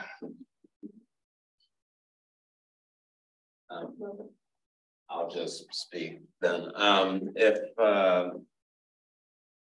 I know just being a part of some Zoom conversations and just listening to all the stories that have happened since this has come up, one thing that I've identified is a lot of people feel very isolated with these issues until there's a major event that comes out, which also just has a vast impact on everybody's mental health and how safe you even feel in the community.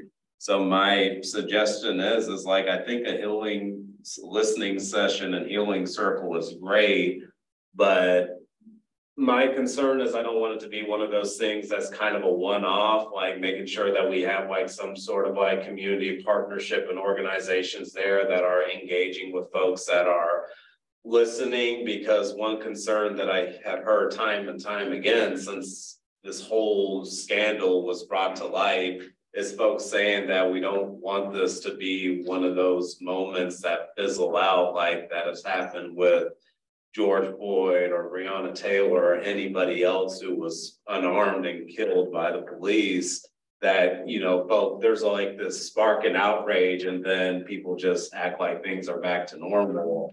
So making sure that folks who are dealing with this trauma, that there is that community partnership that's still engaging them and interacting with them and working with community members. So it's not, hey, we showed up for 2 hours for an event, back to my life, all the same. So making sure that that mechanism is in place whenever this gets planned, and building on what community partners can we bring to the table that can do that follow-up when necessary. Yeah, I agree. You need some type of processing, ongoing processing resolution, right? For folks, you know, who may not be able to have some form of you know, therapy and stuff. Because a lot of this stuff needs to be really looked at as traumatization, because it's difficult to wrap your head around. You know, somebody doesn't like me because of my skin, you know, color of my skin, and you're not getting due process and all kinds of other things, civil rights violations based on that, right? And so you're supposed to walk around, you know, like you regular, or you know, just you, and somebody's plotting against you. That's unfair, right? To say the least. But then you have to mentally be able to just overcome that some kind of way. You're supposed to just leapfrog over all of the hurdles and just be solid as a rock and, you know, non-aware that this is even there. That's a lot to ask a person for no reason, right?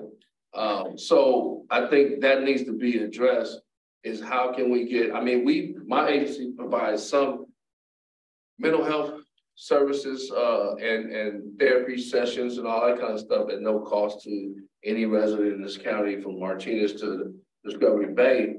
But it's a small component. It's like one person providing these services. So how can we look at it in a more broader aspect from our county agency or somewhere, or something?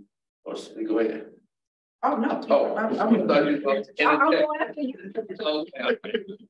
So, but to me, and personally, I'm speaking personally, but also in a general aspect, for something like that should be brought to the forefront, if possible, for just residents who have been affected or haven't been affected regardless, you know, because it happened. And if you live in the city or you're a resident of the city or something like that, then you should have, that should be another avenue that's being provided or offered to the public, you know, because of what took place. It's just like, it's just really hard sometimes. I mean, I don't consider myself to be average when it comes to all that, because I expect a lot of that because I've been, you know, a part of it. But I know it's people that's not like me that really don't know how to process that. And you have to have tools because, you know, just try to do it on your own and through, you know, I don't even, you know what to call it, but winging it or whatever, just don't always get it. So you don't always process it in a way where you can kind of like manage. I always use the word manage because it don't dissipate or disappear, but you have to figure out how to mentally manage all of that type of trauma and manage it where you can stay functional, right, in your, you know, societal, you know, responsibility and all that kind of stuff. So I just think the public deserves that type of reaching out, you know.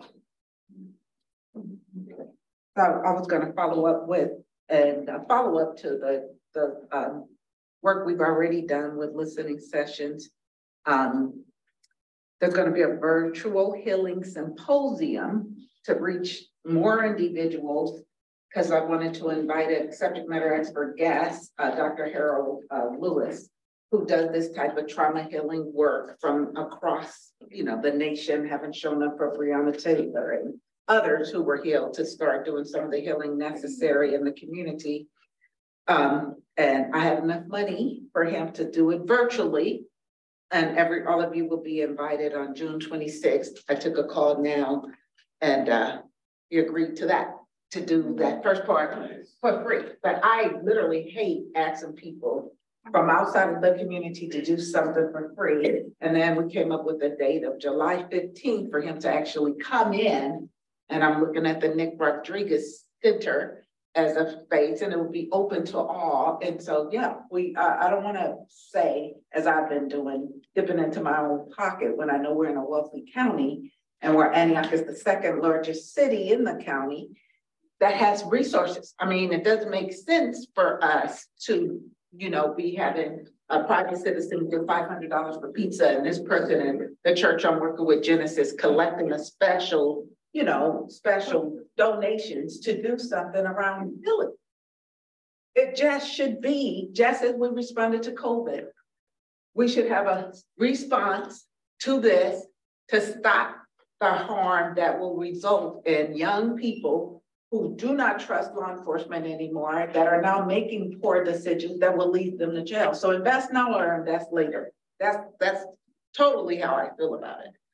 After we had Alan come in with Brandon and do the sharing your rights, as was presented to us, it did bring up some issues for young people. So now we have a session every Wednesday night on looking at some of the work done around civil rights to improve, because you have to empower these young people to know you can make a difference. Don't just carry the pain. And all of that is being done. My NAMI budget does not necessarily authorize for this particular. So I'm just like pulling funds and going to my board and saying, can we spend money on it doesn't make sense. We're not a fully funded program. We get money from the county to recruit volunteers, but we're the place that people come to when there's pain in the community because they've identified our staff as people who have helped them in the past. But, you know, no one wants to be, you know, robbing Peter to pay Paul when we have such a wealthy county. We should have some one-time only money. And I did put an email out and I asked our behavioral health department, don't you have mental health services one-time only money that you can put toward this effort, since we were one of the counties on the list of having to revert money back to the state but not spending it fast enough? Because we're one of the counties that have the A3 program that's only half staffed. I mean, why would we not be proactive instead of 10 years from now caging some of these young people who did not get their answers answered and started internalizing their pain? We could do it differently.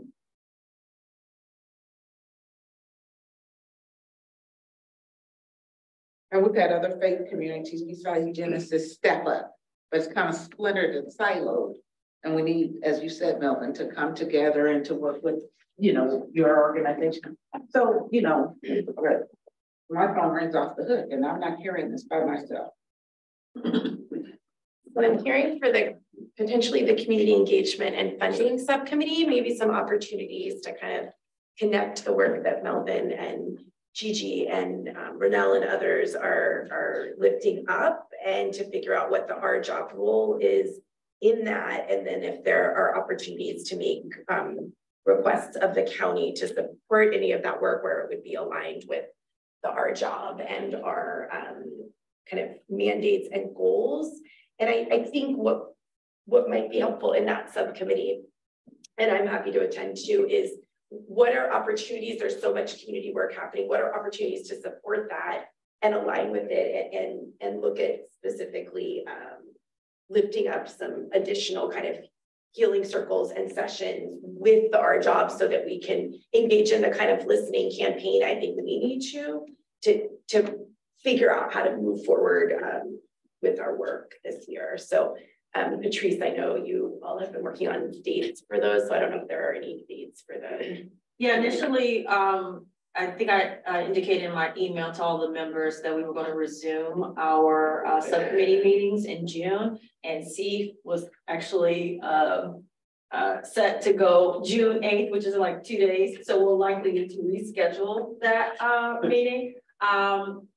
Mostly because we needed to determine what the agenda items will be following this special meeting. So I know Chris likely will get with you, Melvin, to identify another potential date in June for the C meeting. But and we can certainly add that to the list of agenda items to maybe identify or start to talk about developing a community healing plan, what events are available that are currently underway that our job could support. If there is, as part of the update to the equity committee or PPC committee meeting with regards to any sort of funding that we'd like to see there, we can add those to the agenda. Yeah. And I think one thing that comes to mind, and I can elaborate more with Chris and everybody else later, is like whenever we, and you already mentioned it, but just emphasizing like whenever we come up with a plan, just making sure that we have like some sort of like ask to our various bodies within the county to potentially fund different community engagement outreach things. So it's not incumbent on just the community-based organizations or private citizens like Gigi was saying to help fund it, but seeing like, hey, we want to table at these several events that are happening in the county to let people know about upcoming events, healing circles, or the racial justice oversight body in general.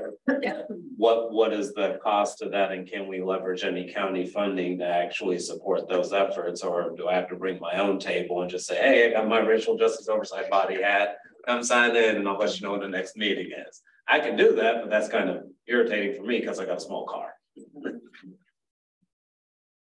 And I think it's in direct alignment with what Steve had been working on in the past around developing this community capacity fund, though it was initially structured around how do we best provide technical assistance to those emerging organizations, but maybe there's a carve out for funding for, you know, the healing centers or circles or what have you, that in a lot of ways is sort of speaking to capacity to some degree.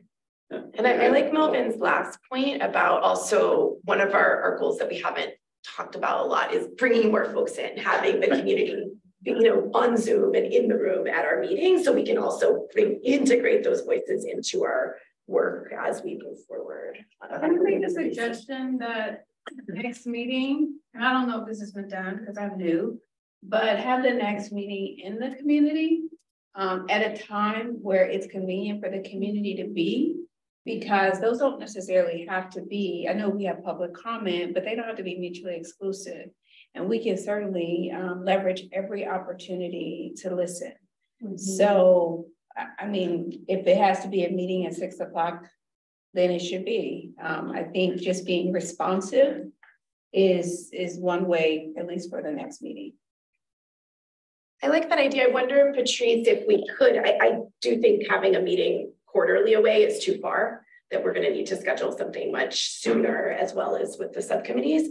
But I wonder if one option would be scheduling our next meeting in East County, close to where folks are impacted, at hours when we think the community can make it to the meeting, and then having it be both a meeting where we talk about our work and a community input or listening session. Sure, I can work on the logistics around all that, but I will challenge the members to also be sure that you can be available in person at an hour that might be off of what we're typically used to. And the only reason why I say that is because this is obviously subject to Brown Act, and we will have to have quorum and maintain quorum for the entirety of the meeting. Otherwise, we will have to cancel the meeting. So we can certainly work on that. And if I can, as I reach out to all of you to get your commitments, we make sure we can maintain that and hold that for the entirety of time of that meeting. The other piece I wanted to mention is that being that we have seats on the body that represent the Racial Justice Coalition. So in any case that our work is adjacent to some of the community groups, to be able to move away from some of the restrictions under the Brown Act, being able to support any events that they have where our job members can be in attendance of. Now, mind you, please don't all show up where it's quorum. Now we got it. But also say that way we can ensure that any sort of community meetings where we really want it to be as free flowing as necessary, we can look at that strategy as well. So a little bit of both, actually. Yeah, I agree with that, except just keep in mind, the deeper you go into East County, and you're talking about 6 o'clock, you're challenging those of us who have to come from far away in traffic. There you go. If we could identify a place that could provide a hybrid option, we'll certainly look into that. I do know that all of the supervisors' offices have that hybrid option. Now, mind you, those are smaller locations. Yeah. We can look into it for sure. Yeah, I like the idea of doing it when the community can be there. Just know that it's challenging for some of our community to get someplace that's not accessible by transit and during commute hours. So we just need to be mindful of that. That's all. And I was going to say that I noticed that we're not getting through our agenda items this session. Like this is and we're having issues getting through agenda items. And I know that we had that big issue with Antioch and what's going on with law enforcement. I don't know if we need to take a look at or reevaluate the whole quarterly meeting thing, or whether we need to implement more committees and do more committee work. I know we normally get a lot of this, like doing this drafting kind of stuff. We usually kind of get that done in committees, and we get more stuff done in committees. So I don't know if we need to reevaluate that, because I believe we had a presenter that didn't even get to present. I see another, I'm assuming you were going to get a sheriff's report. No, okay. I think we're just discussing. Okay. Yeah. I thought it was going to be a report, but good question. It just seems like we have, like, this is a special session because last time we couldn't get through everything. So we had to create a special session to get to this. And now here we are after 12 o'clock, and we still haven't even got to everything, including, number 5, which I think was a big point of when we're supposed to review kind of our role and everything, and are we going to, what's our role in implementing things versus just discussing things versus actually implementing things. But I just want to say that I am encouraged by the work that the police, the PE did before, the Center for PE did before. Like what they're doing in other places encourages me that we can do similar things here. But I love the discussion that we all get to talk about all this stuff, but I would like to see more transition implementing. I like to see get more funding for some of these projects and some of these actual things, boots on the ground. I would love to see more of that happening. Because we could talk about this stuff ad nauseum. We could talk about this forever. And there's a lot of deep felt feelings about this, but I would like to see us move towards getting actually more work and implementation done. That's kind of reason why I'm here is to actually try to get some work done. So that's what I like to see us figuring out what we're going to do here as far as committee, subcommittee, and getting to agenda items. One thing I was gonna mention as the topic around like where we could have some of our next meetings more like in the effective sites could also be a conversation that we have at the community funding and engagement subcommittee meeting. Because I do think it is worthwhile trying to identify different parts of the county. Like I would just like, I don't mind driving from Richmond to Antioch and do it all the time for other things. So I would like to have more of a focused meeting in Antioch where we can have that subcommittee and talk about it and plan like where could we have meetings in other parts of the county where people might want to engage, but not necessarily have a forum to engage. I know there's a lot of logistical issues that we need to work out, including county staff, Brown Act. So I think it is a worthwhile agenda item just to have at that next subcommittee meeting and see what general draft action plans we can have and what it's going to take to implement those plans, like hybrid meeting options, make sure there's enough space, good enough location, so on and so forth. Yeah, and I just want to say really quickly, and I know we're up on time and folks got to get out of here, but before we move, please don't leave before a vote takes place, or at least hear how you guys want to move forward with public statements. But I will say that at least I have reached out to a few departments to see if they would be willing to be a meeting location for some of the subcommittees. So waiting to hear back on whether or not that will take place, but they've mostly been centralized in Martinez. So I will see if there's any other locations that are out furthermore, either West County or East County, for sure on that. And then just to make a quick suggestion, an update, our next, we'll need to reschedule the community engagement and funding subcommittee. Was originally tentatively scheduled for June 8th. We'll look at another date in June to have that. The diversion subcommittee is slated to take place June 15th. And then our data subcommittee is slated to start June 22nd. So with the remaining agenda items that are here, we can move those over to those subcommittee meetings. So I'm guessing like the sheriff oversight, the sheriff quarterly report can maybe move to the data committee meeting, the community healings circles and sessions and ongoing planning can move to C. And we can, before we head out, see if folks are ready to go with the public statement today.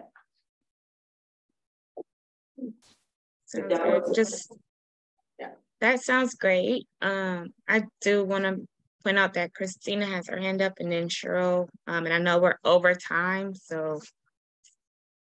Yeah, thanks, Shayla. I just want to point out we do have public comment in the Q&A. I'm not sure if you can see it, but I just wanted to make sure it was seen before the meeting ends today. Can you see it right now, Shayla? If not, I can try to post it in. No, I don't see it. Yeah, I was there. Cheryl, you want to go? And then we'll go back to the public comment.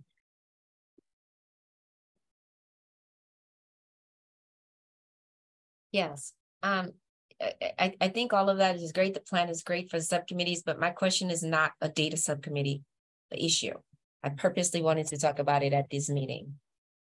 And because it's an issue that has to be decided at the general body. It's about the Truth Act Forum. So I apologize that we're over limit and all of that, but they didn't, it's not my blame. Like we need to decide. It's something that I wanted to discuss before this body because it's dealing with that. So We have one. No, we've lost more. Yeah. Right. We can vote on this then.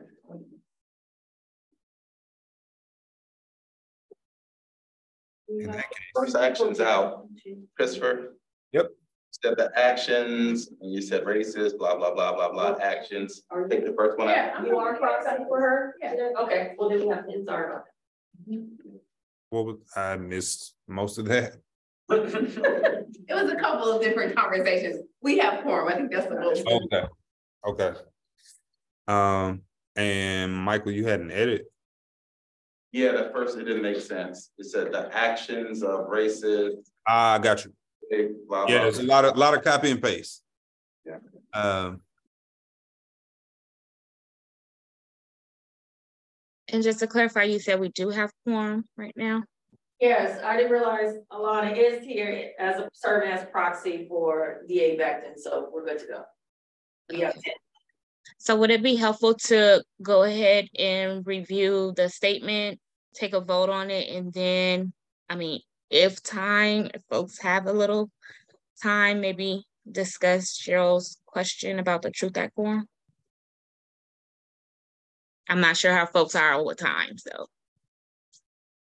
But I think we should at least try to get this draft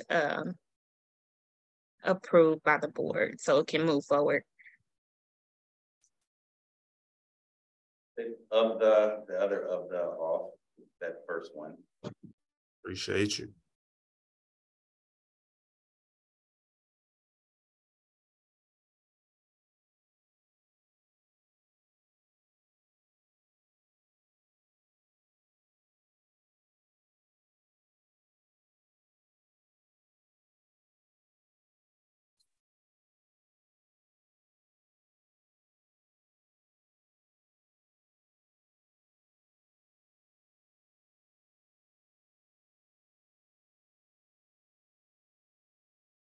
I don't think you need the word "the" after have directly impacted disparate outcomes.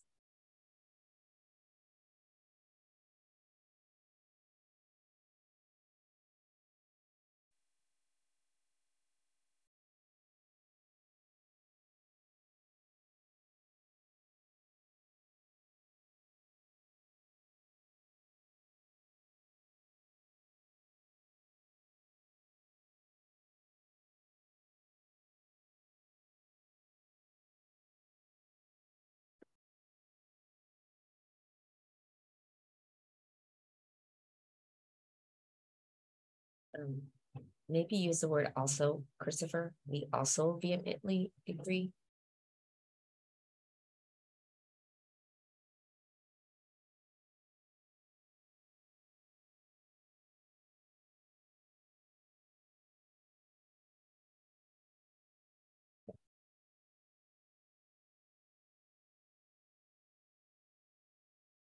All right. Just you can stop me anywhere. I just wanted to move down to the. Yeah, I wanted to see this one. This is what I wanted to see. And an end to state sanctioned police violence. Yep.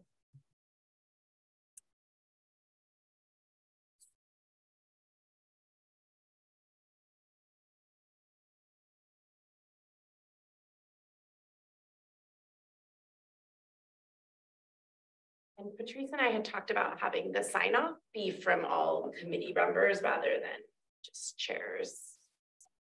Sure. All right. I think it's a different word, not reform, not police reform. It's a different word. Right? Where are you? First sentence of that paragraph above, that paragraph you have your cursor on. Yeah. Yeah. It was a different word.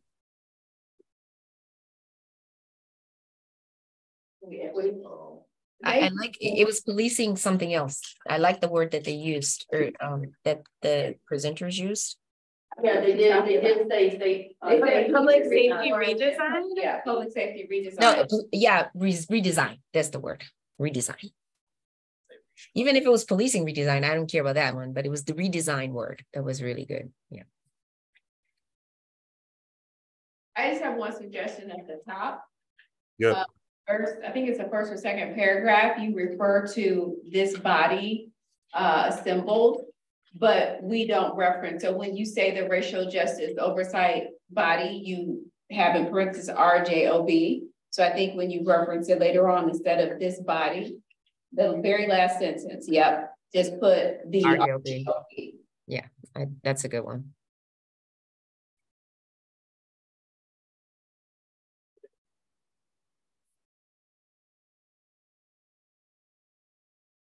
Yeah, and I like the idea of everybody signing off. Voting members. What would my name on? Yeah, the voting members. Meaning just type everybody's name down here. Okay, I can do that for sure.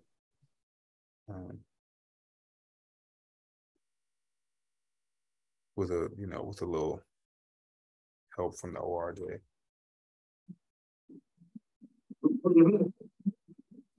Doesn't have to be right now, but I think that's the. So if are there any more substantive edits or revisions that we should discuss? Duly noted that we will add everyone's name to the bottom of this. I'll reemphasize, I don't know if it got captured, but I'll reemphasize, what's your name again? You said voting members? Yeah. Yeah, voting members are our job is what Matt brought up too. Yeah. Just, there's an S missing, Christopher, on the 1, 2, 3, 4, 5. The second to the last sentence line on the go down one paragraph. That paragraph, go over incidents, plural, right there. There.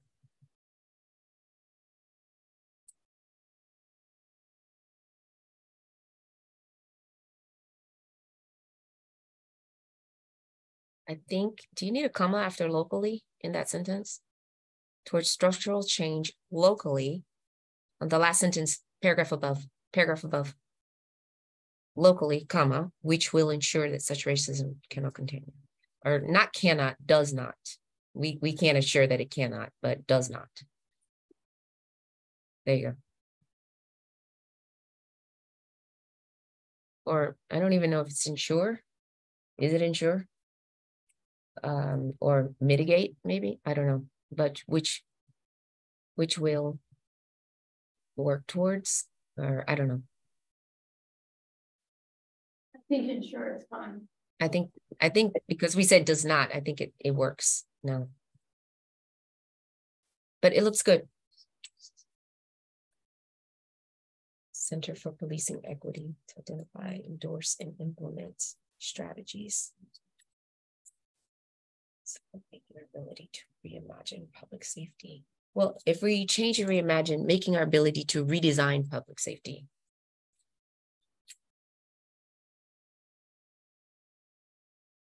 And justice, a reality. Yeah. Racial justice oversight by today. That would be all for the question. Yeah. Yeah. So we need a motion if there's going to be a vote. So when folks have had a chance to review these, I can scroll up again. We will hear that motion whenever you guys are ready. I move it. I'll second it. So moved by Cheryl, second by Melvin. Patrice, can we get a roll call vote? Well, call for any discussion. You need. Sorry. Open discussion, public comment. Any discussion? Any public comment at this time? All right. Turn it over to you, Patrice. Okay, Alicia Jackson. I agree. Renell Ellis. Yes. Michael Pearson. Yes. Shayla Bonner. Yes. Melvin Willis, you second, so I take it you're a yes. Yes. Shannon Ortman. Same. Alana Matthews. Yes, with the understanding that the motion was we accept the amended public statement as a statement for the board, just to clarify that, because we just said I so moved. So moved, and we didn't clarify what we're moving, so I'm a yes vote for that. Yes. Ellen McDonald. Yes. Issa Eman Curls. Yeah. And Thank you. Keep us on our toes. Bertolo Garabay. Yes.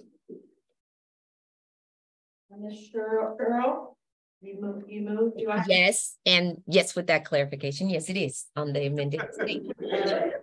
Motion passes unanimously. Oh, no, but we have, sorry, 1, 2, 3, 4, 5, 6, 7, 8, 9, 10 yeses and 1 abstention.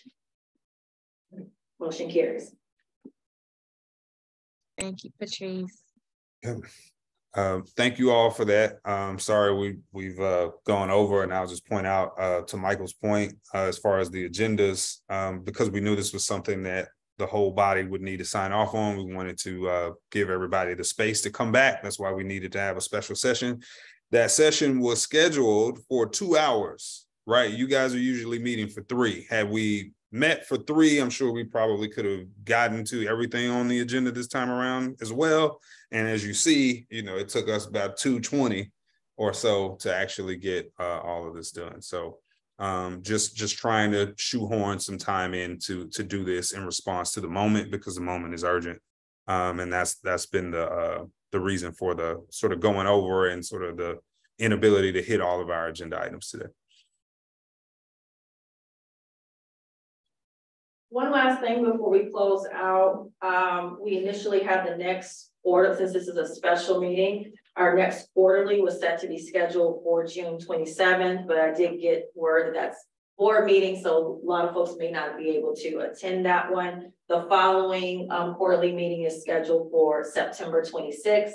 So if folks are wanting to meet a little bit sooner than that, we can certainly set up another full body meeting sometime in July, and I can reach out to all of you with that. However, if not, and you wish that we just move forward with the dates as set, we can certainly do that and meet again in September. So just wanted to lift that up and for you all to decide.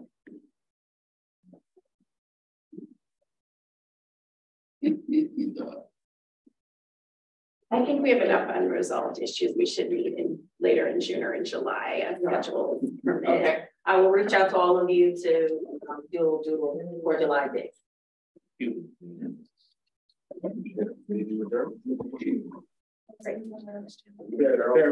Chair Bonner, is meeting adjourned? Yes, we are adjourned. All right, thank you. Appreciate it. Thanks, everyone. Get back to the church.